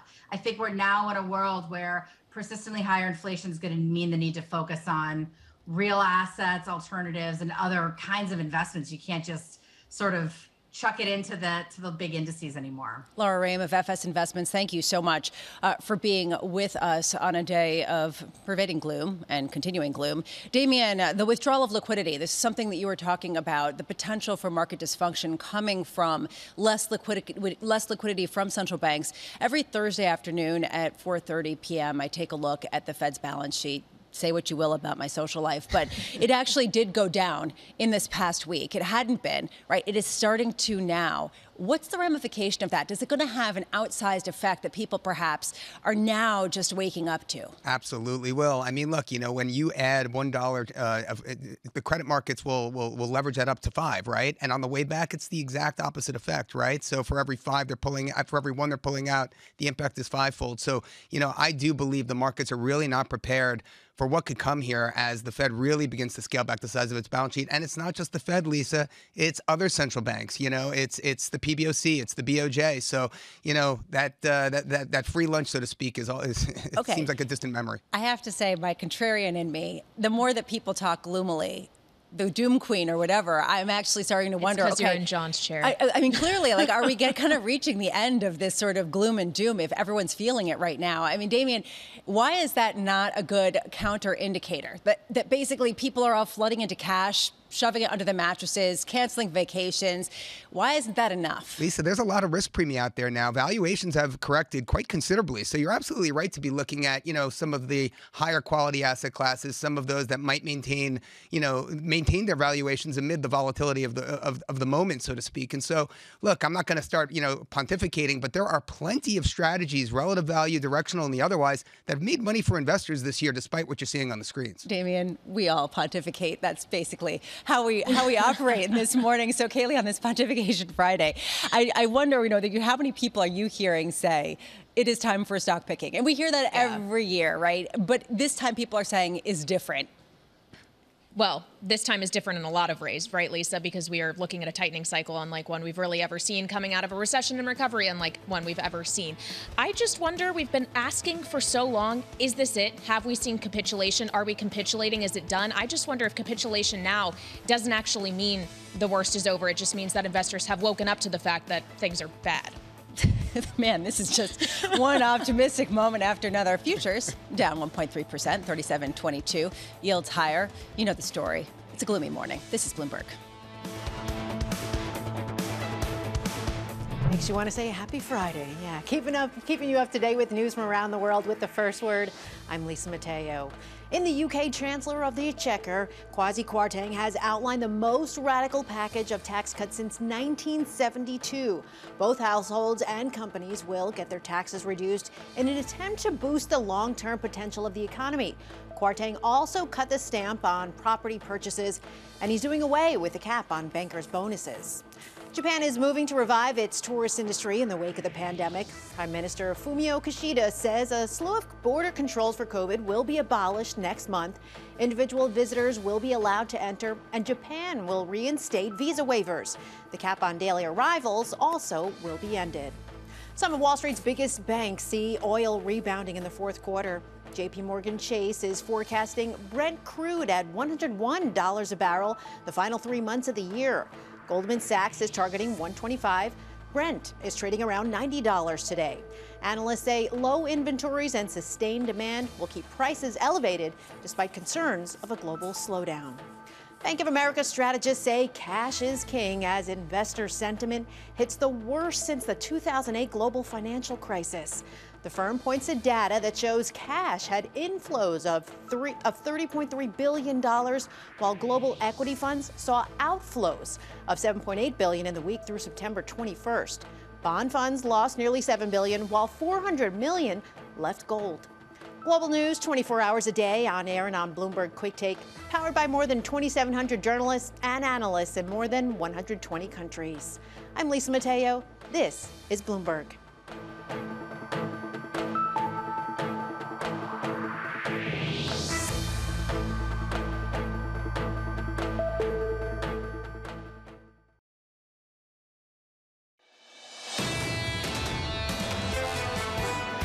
I do think we are in what people refer to as a reverse currency war. But the reason for that is, of course, because every central bank is competing with every other to bring inflation down quickly. And that's still the central message. In the end, it seems like the only currency that will sustainably win this currency war is the dollar. That's certainly the story of the morning. Ibrahim Rabari, a global head of FX analysis at Citi. What did Derek Marr say of HSBC, Kaylee? How do you fight a reverse currency war?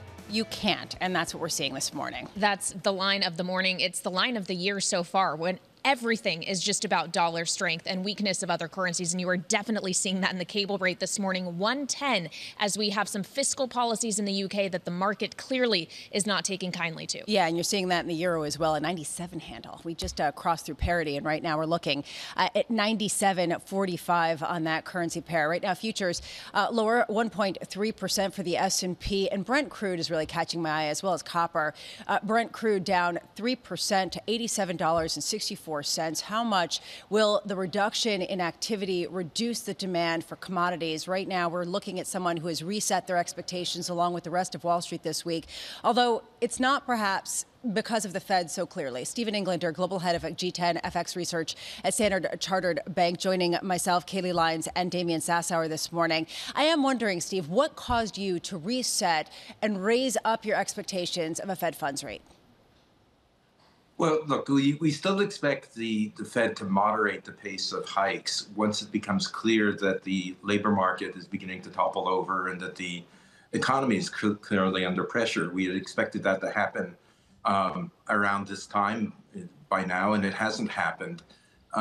So we're stepping back. We think it's possible that one of the side effects of lower oil prices is paradoxically that by putting more money in people's wallets, it's supporting non-oil consumption and kind of boosting demand for, core CPI type of products and preventing those from coming down. So there's looks to be kind of a trade-off between headline inflation and core inflation, with one, going close to zero, but the other one staying elevated. in that world, the Fed is just going to keep on hiking, and then we just have to bow to that reality. Well, it seems like we're all on board now with how much the Fed is going to hike, and we have an idea, maybe a better one, of what terminal is ultimately going to be. You're at 4.5%, like many others, yet you still think they're going to start cutting by the end of next year, by 25 basis points. That's not the message we got from the dot plot or the chairman. Why do you think that? I think once the unemployment rate starts going up, the idea that, you control the unemployment rate like you control the, the flame underneath your omelet while you're cooking it, I think is hopeful, to say the least. And we think that given the pace of hikes, that once it becomes clear that they've hiked enough to get unemployment going, they'll say, look, we don't have to go that much further. So we're and then at some point they sort of say, well, we're clearly well above neutral. We don't have to be that far above neutral. We can be a little bit, less above neutral. But it doesn't mean dovish, because it's still, basically our Q4 to, Q4 forecast it doesn't change all that much. It just means that they, they're hawkish and they're modulating their hawkishness according to the circumstances. Steve, my colleagues at Bloomberg Economics place the probability of a recession over the next 12 months at roughly 54%. Do you think the Fed can actually engineer a soft landing, or is that ship sailed? I think a soft landing is it's something that you want. It's not something that you would ever count on as a central banker. I think that it's a way of making the hawkishness and the tightness more palatable. But it's like discussions we had about escape velocity a couple of years ago and so on. It's just like so hard to grasp that I think that the risk is that if you get, you have to slow the economy enough to get inflation down. The odds are heavily, if you're doing that, you're going to have a recession.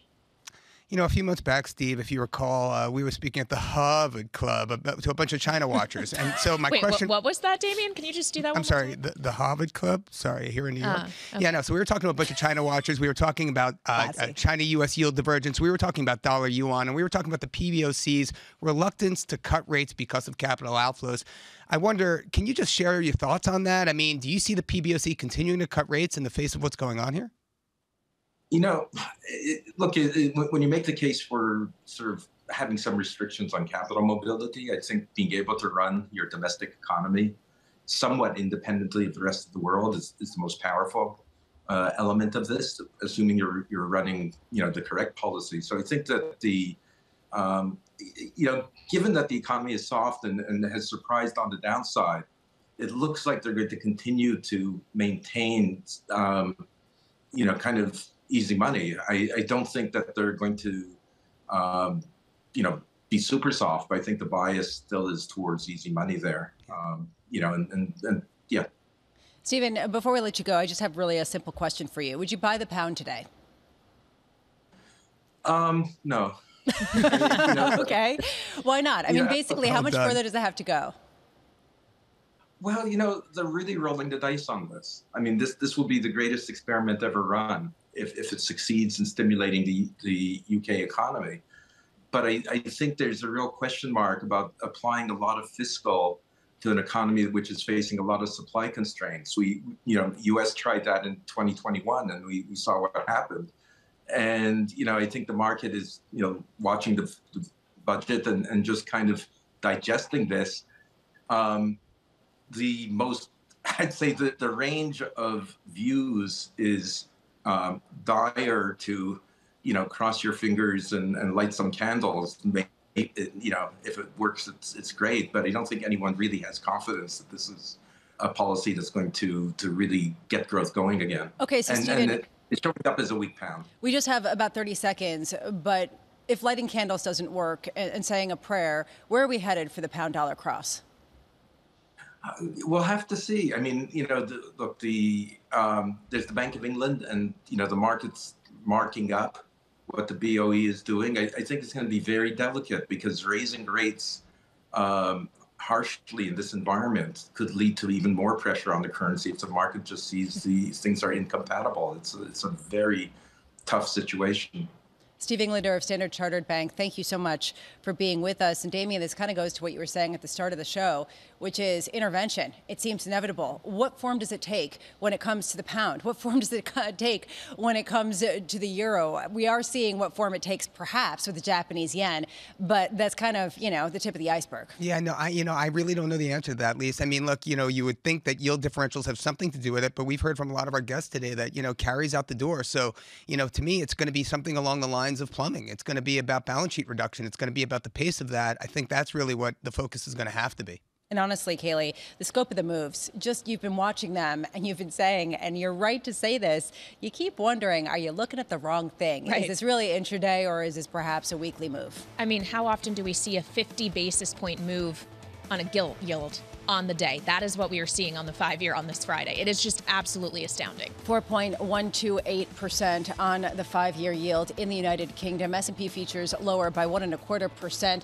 And really Brent crude and copper, I should say, as well. The commodity sector really selling off in the face of potentially reduced demand. From New York, this is Bloomberg Surveillance.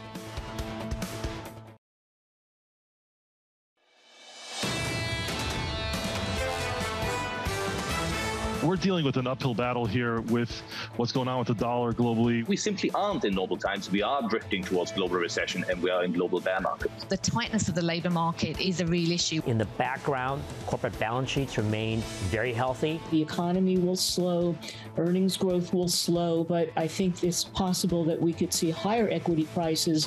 This is Bloomberg Surveillance with Tom Keene, Jonathan Ferro, and Lisa Abramowicz. Perhaps September will be the great reset on a messy morning after a messy week. Good morning. Welcome back. This is Bloomberg Surveillance on Bloomberg Television and Bloomberg Radio. Tom and John are both out today, and we're very lucky. Kaylee Lyons and Damian Sassow are both very much in.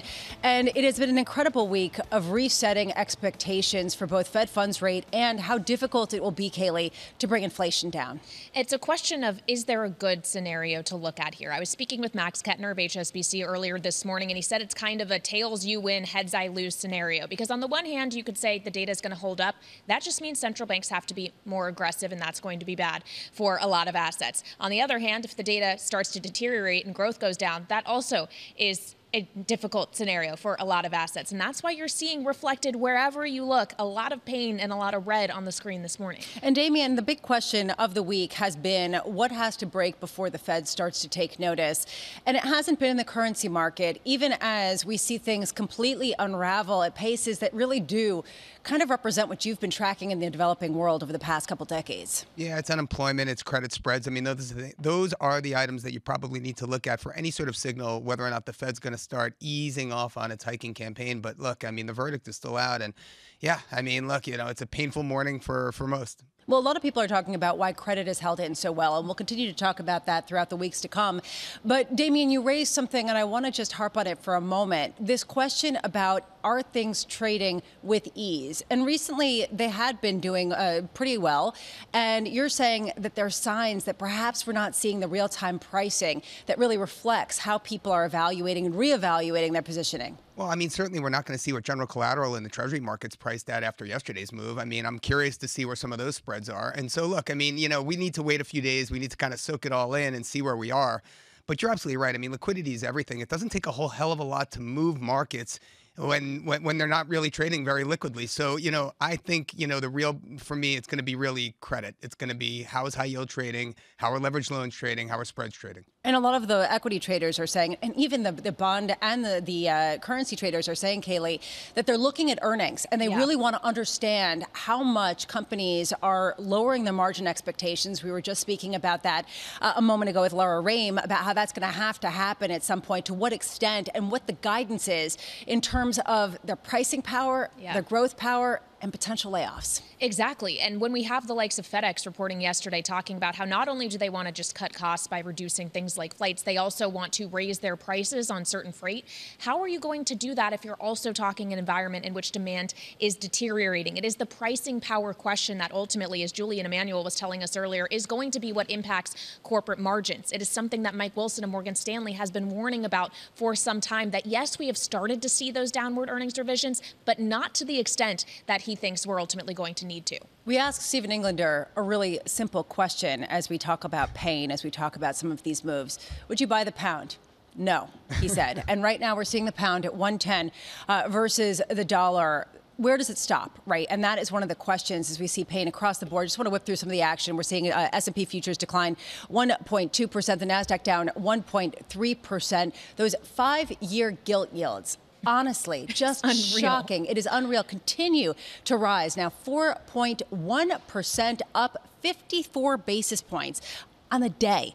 I mean, Kaylee, this is something you've been talking about. The pace of move is what really is notable. It's notable and it's mildly alarming, and yet the UK government, the new government, doesn't necessarily seem to mind. When the Chancellor of the Exchequer was asked in Parliament about the moves we're seeing today, his answer was the markets will do what the markets do. So it seems like they are going to be pushing forward with this fiscal policy that clearly the bond market and the currency market does not like. Traders now pricing in a 100 basis point a rate hike by the Bank of England, because that will be the response. That will be what they do potentially to try to stave some of the pain as experienced in the pound. And we're looking at Brent crude lower by 3%, $87.80 as people reconsider how much activity really has to decline. Joining us now, Dan Suzuki, always a brilliant mind, Deputy CIO at Richard Bernstein Advisors, who has been ahead of the game for a long time, being highly bearish, seeing really no upside. Right now, the world is coming to your view. Are you starting to be a little bit more positive, or do you feel even worse? Well, good morning, Lisa. You know, I don't think there's any real reason to sort of change the view. I mean, we're happy to be cautious here. I think right now, I mean, what we've been saying is there's only two certainties for the foreseeable future. It's that profits growth is going to continue to slow and probably surprise to the downside relative to people's still pretty, elevated expectations. And liquidity is going to continue to tighten. And that's the worst possible combination for markets. So unless you see signs that either of those things is reversing course or at least stabilizing, it's hard to get really bullish here. Do you think, Dan, that the market has now properly, appropriately priced the Fed? And if we have done that, is the next thing going to be properly pricing in the corporate profit downturn you think we'll see? And what does that look like?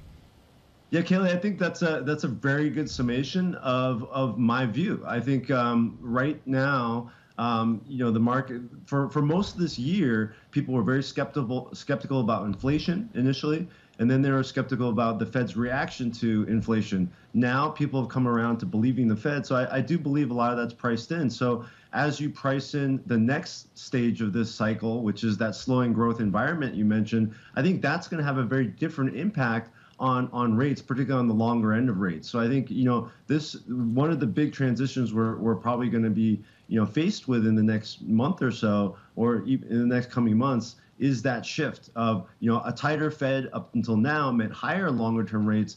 Perhaps, a tighter Fed going forward is going to actually mean lower rates because it means lower long-term growth, lower long-term inflation.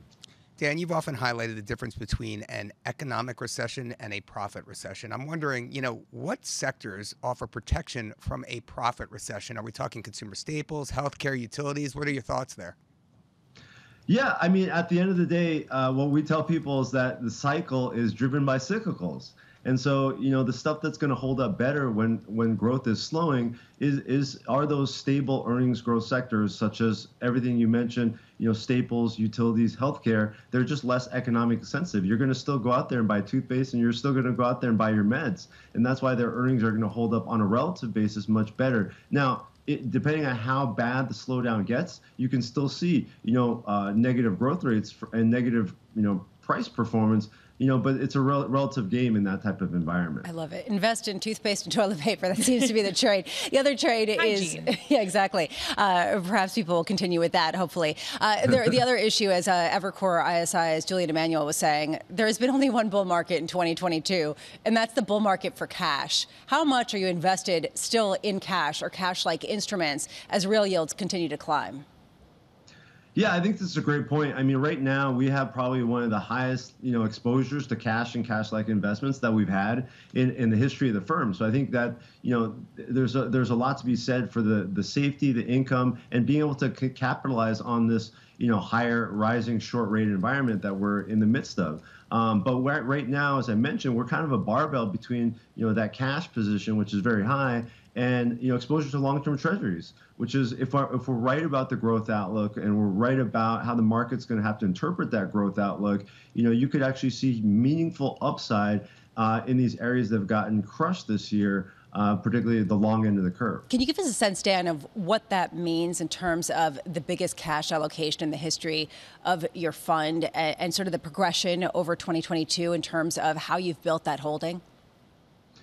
Yeah, we've held a decent cash position for a while in terms of cash-like investments, but it's certainly increased over the last 3 to 6 months.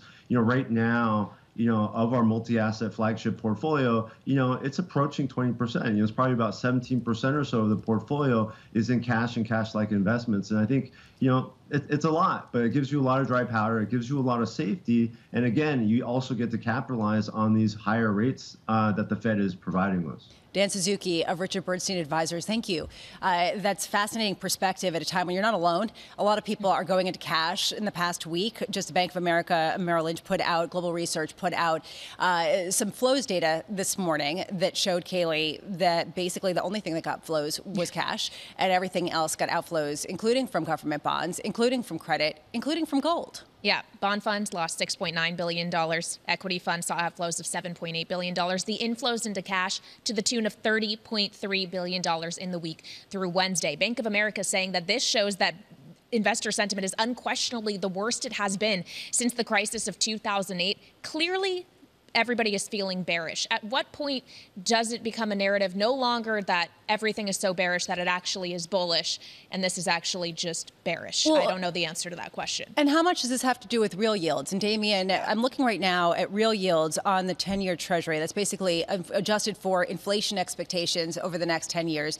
And you can get into an argument about whether they're accurately pricing in what's going to come, et cetera, et cetera. However, in this construct, we're seeing real yields of 1.37%. That's the highest, I believe, going back at one point to 2011, and then potentially at this point, actually almost 2010, and really bumping up against this point where you're getting paid for the first time to not really take risk. That's right. Rising real yields is negative for risk assets, so you get paid finally. You're absolutely right, Lisa. I just have to point this out. I've gotten a lot of emails this morning comparing sterling to the Turkish lira. Now, that's not a good comparison to be making considering the Central Bank of Turkey actually cut rates by 100 bips last week. I was about to say, they were the one, central bank that just seems to defy, economic logic. Some people arguing that perhaps there's something similar. I'm not saying that that's what's happening, but that some of the plans might defy economic logic in the United Kingdom. Futures lower by 1.2%, and you're looking at a pound at 110.60. This is Bloomberg. Keeping you up to date with news from around the world with the first word, I'm Lisa Mateo. In the UK, Liz Truss's government has come out with the most radical set of tax cuts since 1972. Both workers and companies will see their taxes reduced. The basic tax rate will be cut, and the top rate, the richest earners pay, will be abolished. From April the 23rd, we will have a single higher rate of income tax of 40%. We will cut the basic rate of income tax to 19 pence in April 2023, 1 year early. That means a tax cut for over 31 million people in just a few months' time. Kwarteng also eased the stamp duty on home purchases. That's likely to help home builders and 200,000 buyers a year. And he lifted the cap on bankers' bonuses. In Ukraine, voting starts today in 4 Russian-occupied territories on whether to join Russia. Ukraine and its allies have blasted the votes as shams. U.S. Secretary of State Antony Blinken said, quote, "We will not allow President Putin to get away with it." Japan is moving to revive its tourist industry in the wake of the pandemic. Prime Minister Fumio Kishida says a slew of COVID border controls will be abolished next month. Individual visitors will be allowed to enter, and Japan will reinstate visa waivers. The cap on daily arrivals will also be ended. Hong Kong is making its biggest move yet in the push to end its pandemic isolation. The city is scrapping hotel quarantine for inbound travelers starting next week. In the 3 days after they get to Hong Kong, travelers will still face restrictions on their movements. Among them, no going to bars and eating at restaurants. Global news 24 hours a day on air and on Bloomberg Quick Take. I'm Lisa Mateo. This is Bloomberg.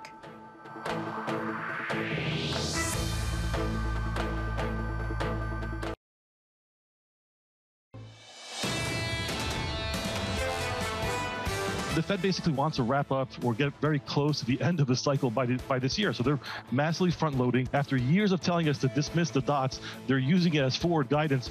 They have 2 meetings to turn around. That's not enough time. They're going to have to go to 4% and wait till something breaks. And is something breaking right now? That is increasingly going to be the question today and perhaps in the weeks to come. George Concalves there, head of U.S. macro strategy at MUFG. This is Bloomberg Surveillance on Bloomberg Television and Bloomberg Radio. Tom Keene and Jonathan Ferro off today on a well-deserved day off. And we have, luckily, with us, Kaylee Lyons and Damian Sassower, very much in focus with markets absolutely, as one person put it in the market, in free fall. The Fed got what they wanted, markets in free fall. That's from Andrew Brenner over at Nat Alliance Securities. We're looking right now at the S&P, not really necessarily the free fall, down 1.2%, but certainly the pound in free fall, down at 1 point as much as 2%, 110. Brent crude very much also getting focus, which I find interesting, down 3% to 87.71, even though, and this is something that I've been noticing, you're seeing a complete reset when it comes to Wall Street projections for the S&P, when it comes to Wall Street projections for Fed funds rate.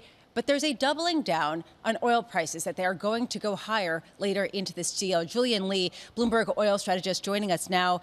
Julian, what do you make of that? That people are not capitulating to this idea that the lack of demand induced by a recession is truly going to cause protracted lower oil prices?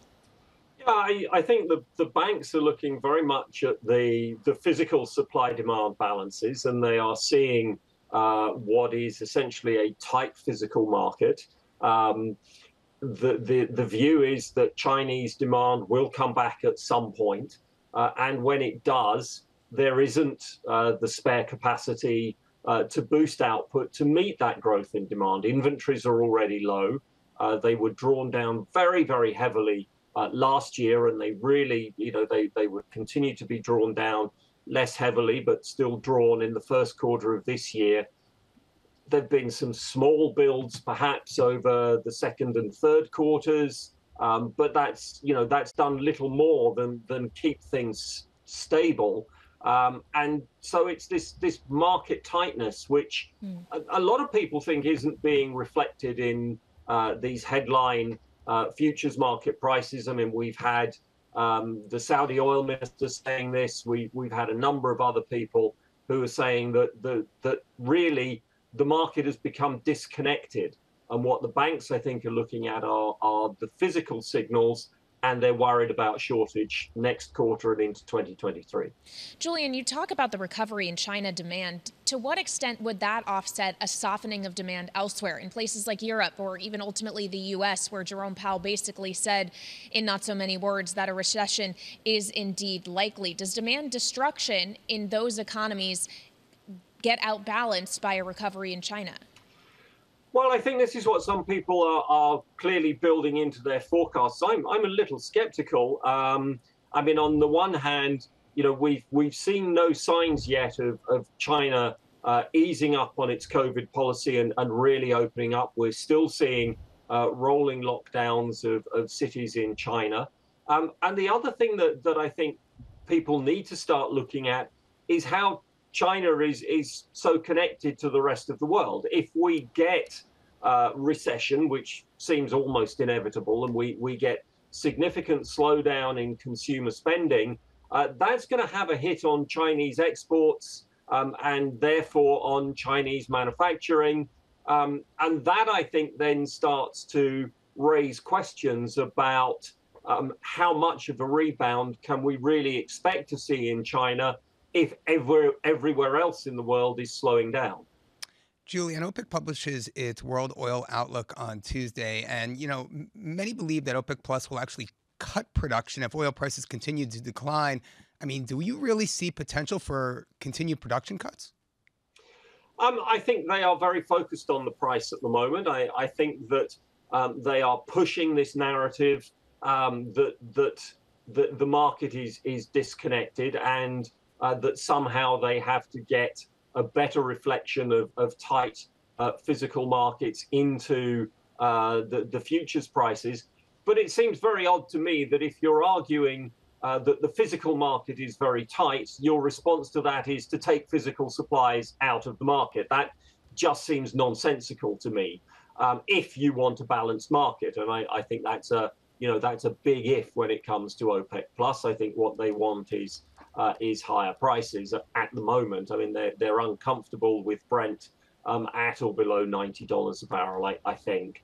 But the one thing I would say is that they are falling so far short of their output targets at the moment that even if they were to cut targets by 1 million barrels a day, and there's no suggestion that they're looking at anything like that, but even if they were, and to distribute that among the group's membership in the same proportions that they have been doing so far, most of them wouldn't have to make any physical cut at all because they're so far adrift of those targets anyway.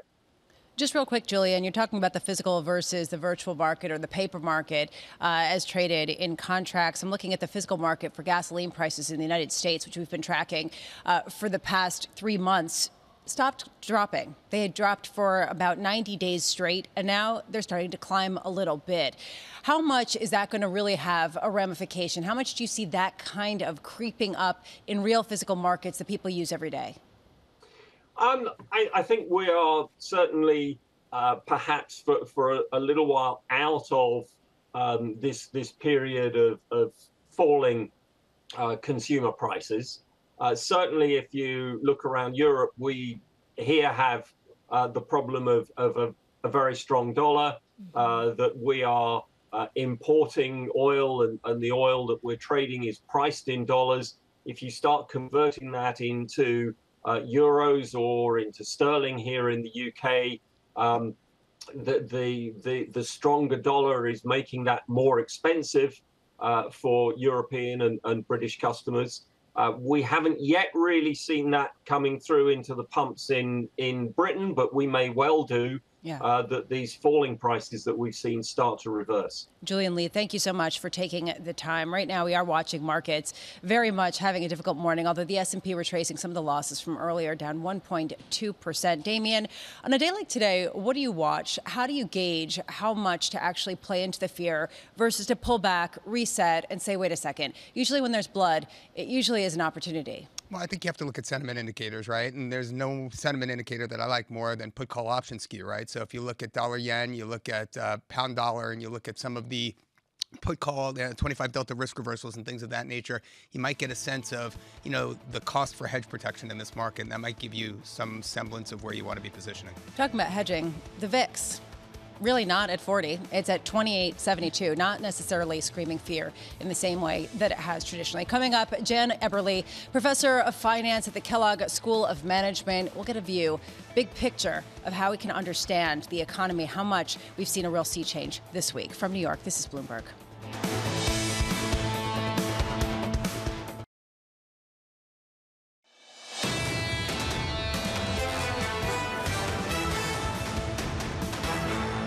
This is Bloomberg Surveillance on Bloomberg Television and Radio. John Ferro, Tom Keene, both out today. Kaylee Lyons and Damian Sassower in as we look at markets in turmoil, not only in stocks, but even more so in the FX space. That is where the activity is, stemming from the United Kingdom's proposals. Liz Truss's administration coming out, cutting taxes by the most since 1973, even as they pledged to borrow quite a bit of money to spend in order to stave off some of the energy costs for households. We're looking now to pound at 110 handle, down nearly 2%, just plummeting to the lowest since 1985. We're looking at 5-year yields in the United Kingdom surging by more than half a percentage point to 4%, and S&P futures down by about 1.2%. Looking at the front end, Kaylee, this has just got my attention all week long and all month long.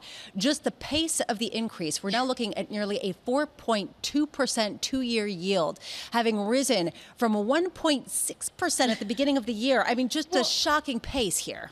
I mean, even just since the start of the month of September, which isn't even over yet, it's been a 100 basis point move. It has been absolutely remarkable, not just in the Treasury market at the front end, but really the movement we are seeing in sovereign bonds throughout the world. What you're not really seeing yet, Lisa, is the ripple effect in credit. You aren't seeing as much bleeding there as maybe you might expect. And as we have a conversation this morning about it looks like things are breaking, doesn't look like that in credit. And if that doesn't break, does it matter at all to the Fed? And that's a great question, and that's something that people have been answering, maybe not. And Damien, we're looking right now, and just to reset, two-year yields started the year, January, at 0.76%. They are currently at 4.2%. Is there an analog to this, maybe even not in the developed world, but in the emerging market complex, in terms of what this does to the entire investment thesis? Well, let's just look at the entire universe of benchmark eligible debt, really. I mean, credit, treasuries, you name it, securitized assets and so forth. I mean, that $62 billion beast has lost $4.5 billion since July. $4.5 billion in market value. That's the Bloomberg Global Aggregate Bond Index. That's the market value that's been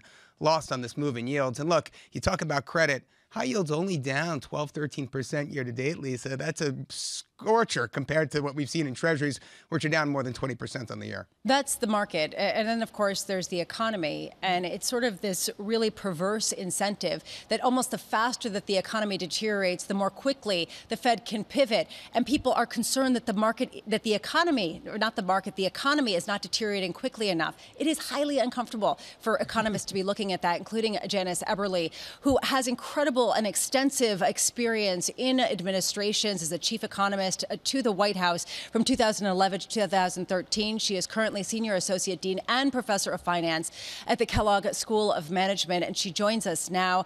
Jen Eberly, thank you so much for being here. When you take a look at this backdrop in markets, what is your fear for how this translates to the economy? Good morning, Lisa. It's great to be with you. You're right that there's a lot of market turmoil. The Fed's initial announcement of the 75 basis points, of course, wasn't the surprise. It was the surrounding messaging that included, the Fed's not only willingness, but their expectation that rates would be above 4% by the end of the year going into 2023 and stay higher for a longer period of time than they had previously conveyed. So that clearly increases the likelihood of a downturn and potentially the severity of any subsequent recession. So that's what's really created the volatility in the markets, because it puts much more pressure on the supply side of the economy and what we might be looking for on that side, on the real side of the economy. Jan, the message from the Federal Reserve is we're not going to blink. We are going to look at the unemployment rate rising, and we are going to tolerate and keep doing the job until the job is done. Do you buy that narrative, or do you think unemployment may reach a level in which the Fed has no choice but to turn the other way? Well, they've been abundantly clear. The chairman said in Jackson Hole, and he reiterated this in his news conference this week, that the message hasn't changed. What changed was the quantitative message that came out, so it gives much less room for interpretation. And the quantitative message reflects the message to the economy that the Fed and markets had some optimism that the supply side might soften and make a dramatic aggressive move on the Fed side less necessary. But that hasn't happened so far. And so the Fed message is clear that they cannot and will not wait for the supply side to move favorably, that they're acting aggressively now. And that gives us this exposure. If the Fed's not going to be a shock absorber, what's going to happen on the real side in commodities, in energy, and in housing, for example? We'll get to housing in just a minute, but if I could just ask about the inflation target first. When the chairman says it will be enough, we are going to get inflation down to target. Is a 2% inflation target still realistic in this new world, or is the Fed going to have to change its definition of success? Well, bringing inflation down is a long process, right? So they're focused on that 2% target because that's what they committed to and that's what's in their mandate.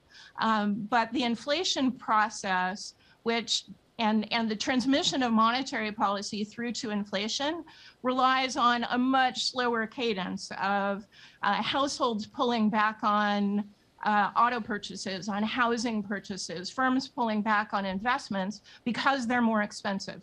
That moves in a much slower way. So, they're not thinking we're going to get to 2% immediately. That will take time. Inflation moves at a slower cadence than market reactions. Dr. Eberle, the 30-year fixed mortgage rate is now at 6.55%. That's the highest since March of 2002. I mean, housing starts picked up slightly in August, but I mean, building permits are down, new pending sale, everything, decelerating. Just how bad can things get in the U.S. housing market? The housing market is acting in some ways in a counterintuitive and counterproductive way to the inflation story.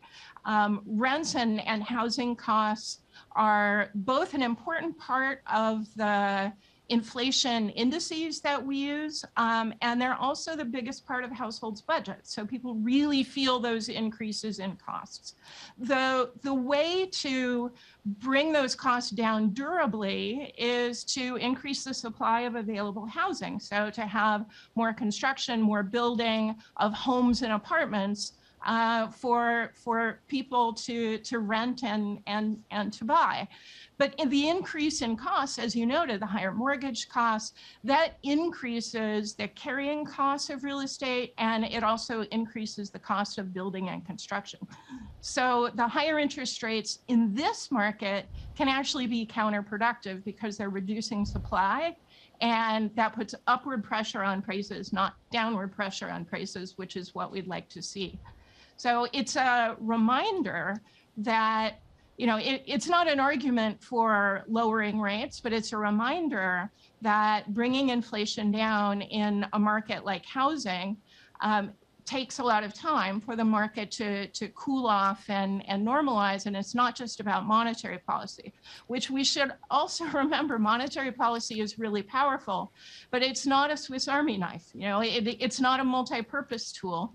And we still have to do the hard work on the real side of building homes, continuing to innovate, investing in our productive capacity so that we have a strong economy that's set for growth going forward. We just have about a minute left, but given how much bond prices have gone down, how much yields have risen, how much can the United States and frankly other nations around the world really invest in the way that they maybe perhaps need to in the upcoming years, given the punitive borrowing costs? So there's two parts to the building. There's having productive projects, good ideas going forward, and I think we have those. The other part is the financing, which can be from borrowing, but it can also be from other sources, including cash on hand. So firms are pretty well financed now, especially in the U.S. The rising costs around the world, you saw central banks move in concert yesterday to raise rates. Some of that is that they're facing the same inflationary pressures that we're facing in the US, but some of it also is the relative value of the dollar. It's got, as you mentioned, the movements in currency markets. That's very difficult for many economies to manage and to deal with, because the higher value of the dollar increases the cost of their imported goods as their currency falls. It also increases the cost of their debt payments if they have dollar-denominated debt themselves. So that puts extra pressure on them to raise rates and not let the U.S. get too far ahead of them. Jan Eberle of the Kellogg School, thank you so much. Also formerly of the White House from 2011 to 2013 as the chief economist at the Treasury Department.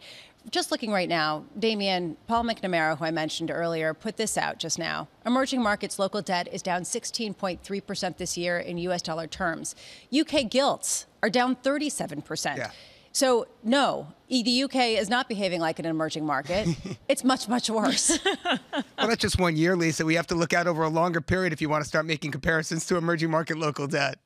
All right. And we'll let you do that. Kaylee, what a market. Honestly, this has been a great reset ahead of what is likely to be a difficult winter. Absolutely, for Europe and for the UK. And of course, the fiscal policies that they announced today are to try to help the consumer navigate that difficult winter, in part by spending a bunch to cushion the energy question. But then you have to borrow to do that because you're also cutting taxes. It is just such a difficult equation, and why we are seeing a cable rate at 110. And in fairness, which consumers are you protecting if you're cutting some of the taxes for the wealthiest individuals? Coming up on The Open, we speak with Troy Gajewski, Chief Market Strategist at FS Investments, on a day when a lot of currencies are falling out of bed, King dollar being punitive for nations around the world. From New York, this is Bloomberg Surveillance. Keeping you up to date with news from around the world with the first word, I'm Lisa Mateo. In the UK, Chancellor of the Exchequer, Kwasi Kwarteng, has outlined the most radical package of tax cuts since 1972. Both households and companies will get their taxes reduced in an attempt to boost the long-term potential of the economy. Kwarteng also cut the stamp tax on property purchases, and he's doing away with a cap on bankers' bonuses. In Iran, authorities threatened to prosecute anyone that engaged in what they call illegal gatherings, following almost a week of bloody protests. They started last Friday after the death of a 22-year-old who had been detained by Iran's morality police for allegedly breaking Islamic dress codes. At least 17 people have died so far. Japan is moving to revive its tourist industry in the wake of the pandemic. Prime Minister Fumio Kishida says a slew of COVID border controls will be abolished next month. Individual visitors will be allowed to enter, and Japan will reinstate visa waivers. The cap on daily arrivals also will be ended. Some of Wall Street's biggest banks see oil rebounding in the fourth quarter. JP Morgan Chase is forecasting Brent crude at $101 a barrel the final 3 months of the year. Goldman Sachs is targeting $125. Brent is trading around $90 today. Analysts say low inventories and sustained demand will keep prices elevated despite concerns of a global slowdown. And Apple Music will replace Pepsi as the presenter of the Super Bowl halftime show. Pepsi has had its name on the star-studded intermission since 2013. According to Sportico, Apple may have paid as much as $50 million a year for the 5-year deal. This year, more than 120 million viewers watched the halftime show.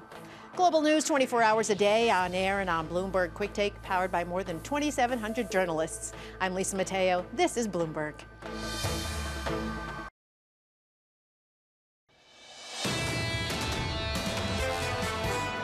Democracy is a constant work in progress. We're never done. It's never safe. We'll see the outcome of the elections. We had just elections in Sweden too. My approach is that whatever democratic government is willing to work with us, we're working together.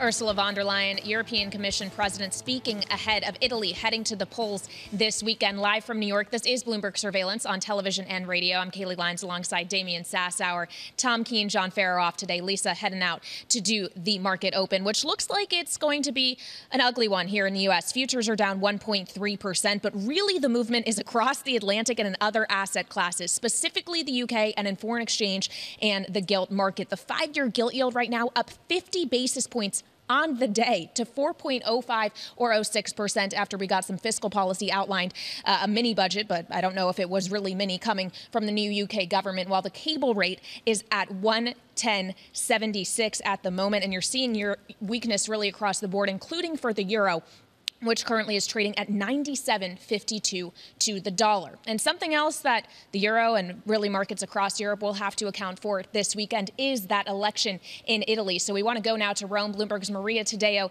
is there standing by. Maria, just run us through what is at stake in this election, as it looks like the far right is ultimately going to be the one to claim victory.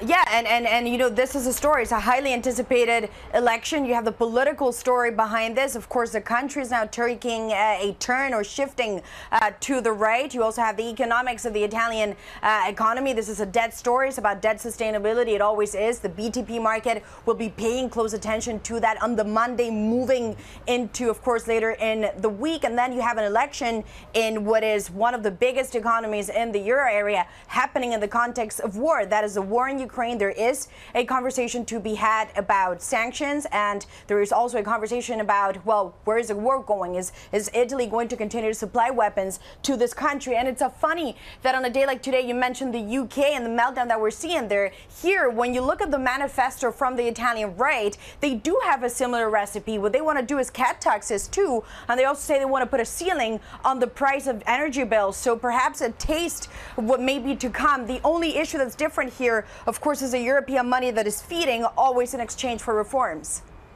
Yeah, Maria, I mean, my question is, how are markets really looking at Giorgia Meloni here? I mean, are they viewing her as some sort of charismatic nationalist, as a far-right radical? I mean, what's the interpretation? Is it going to be business-friendly or not at all?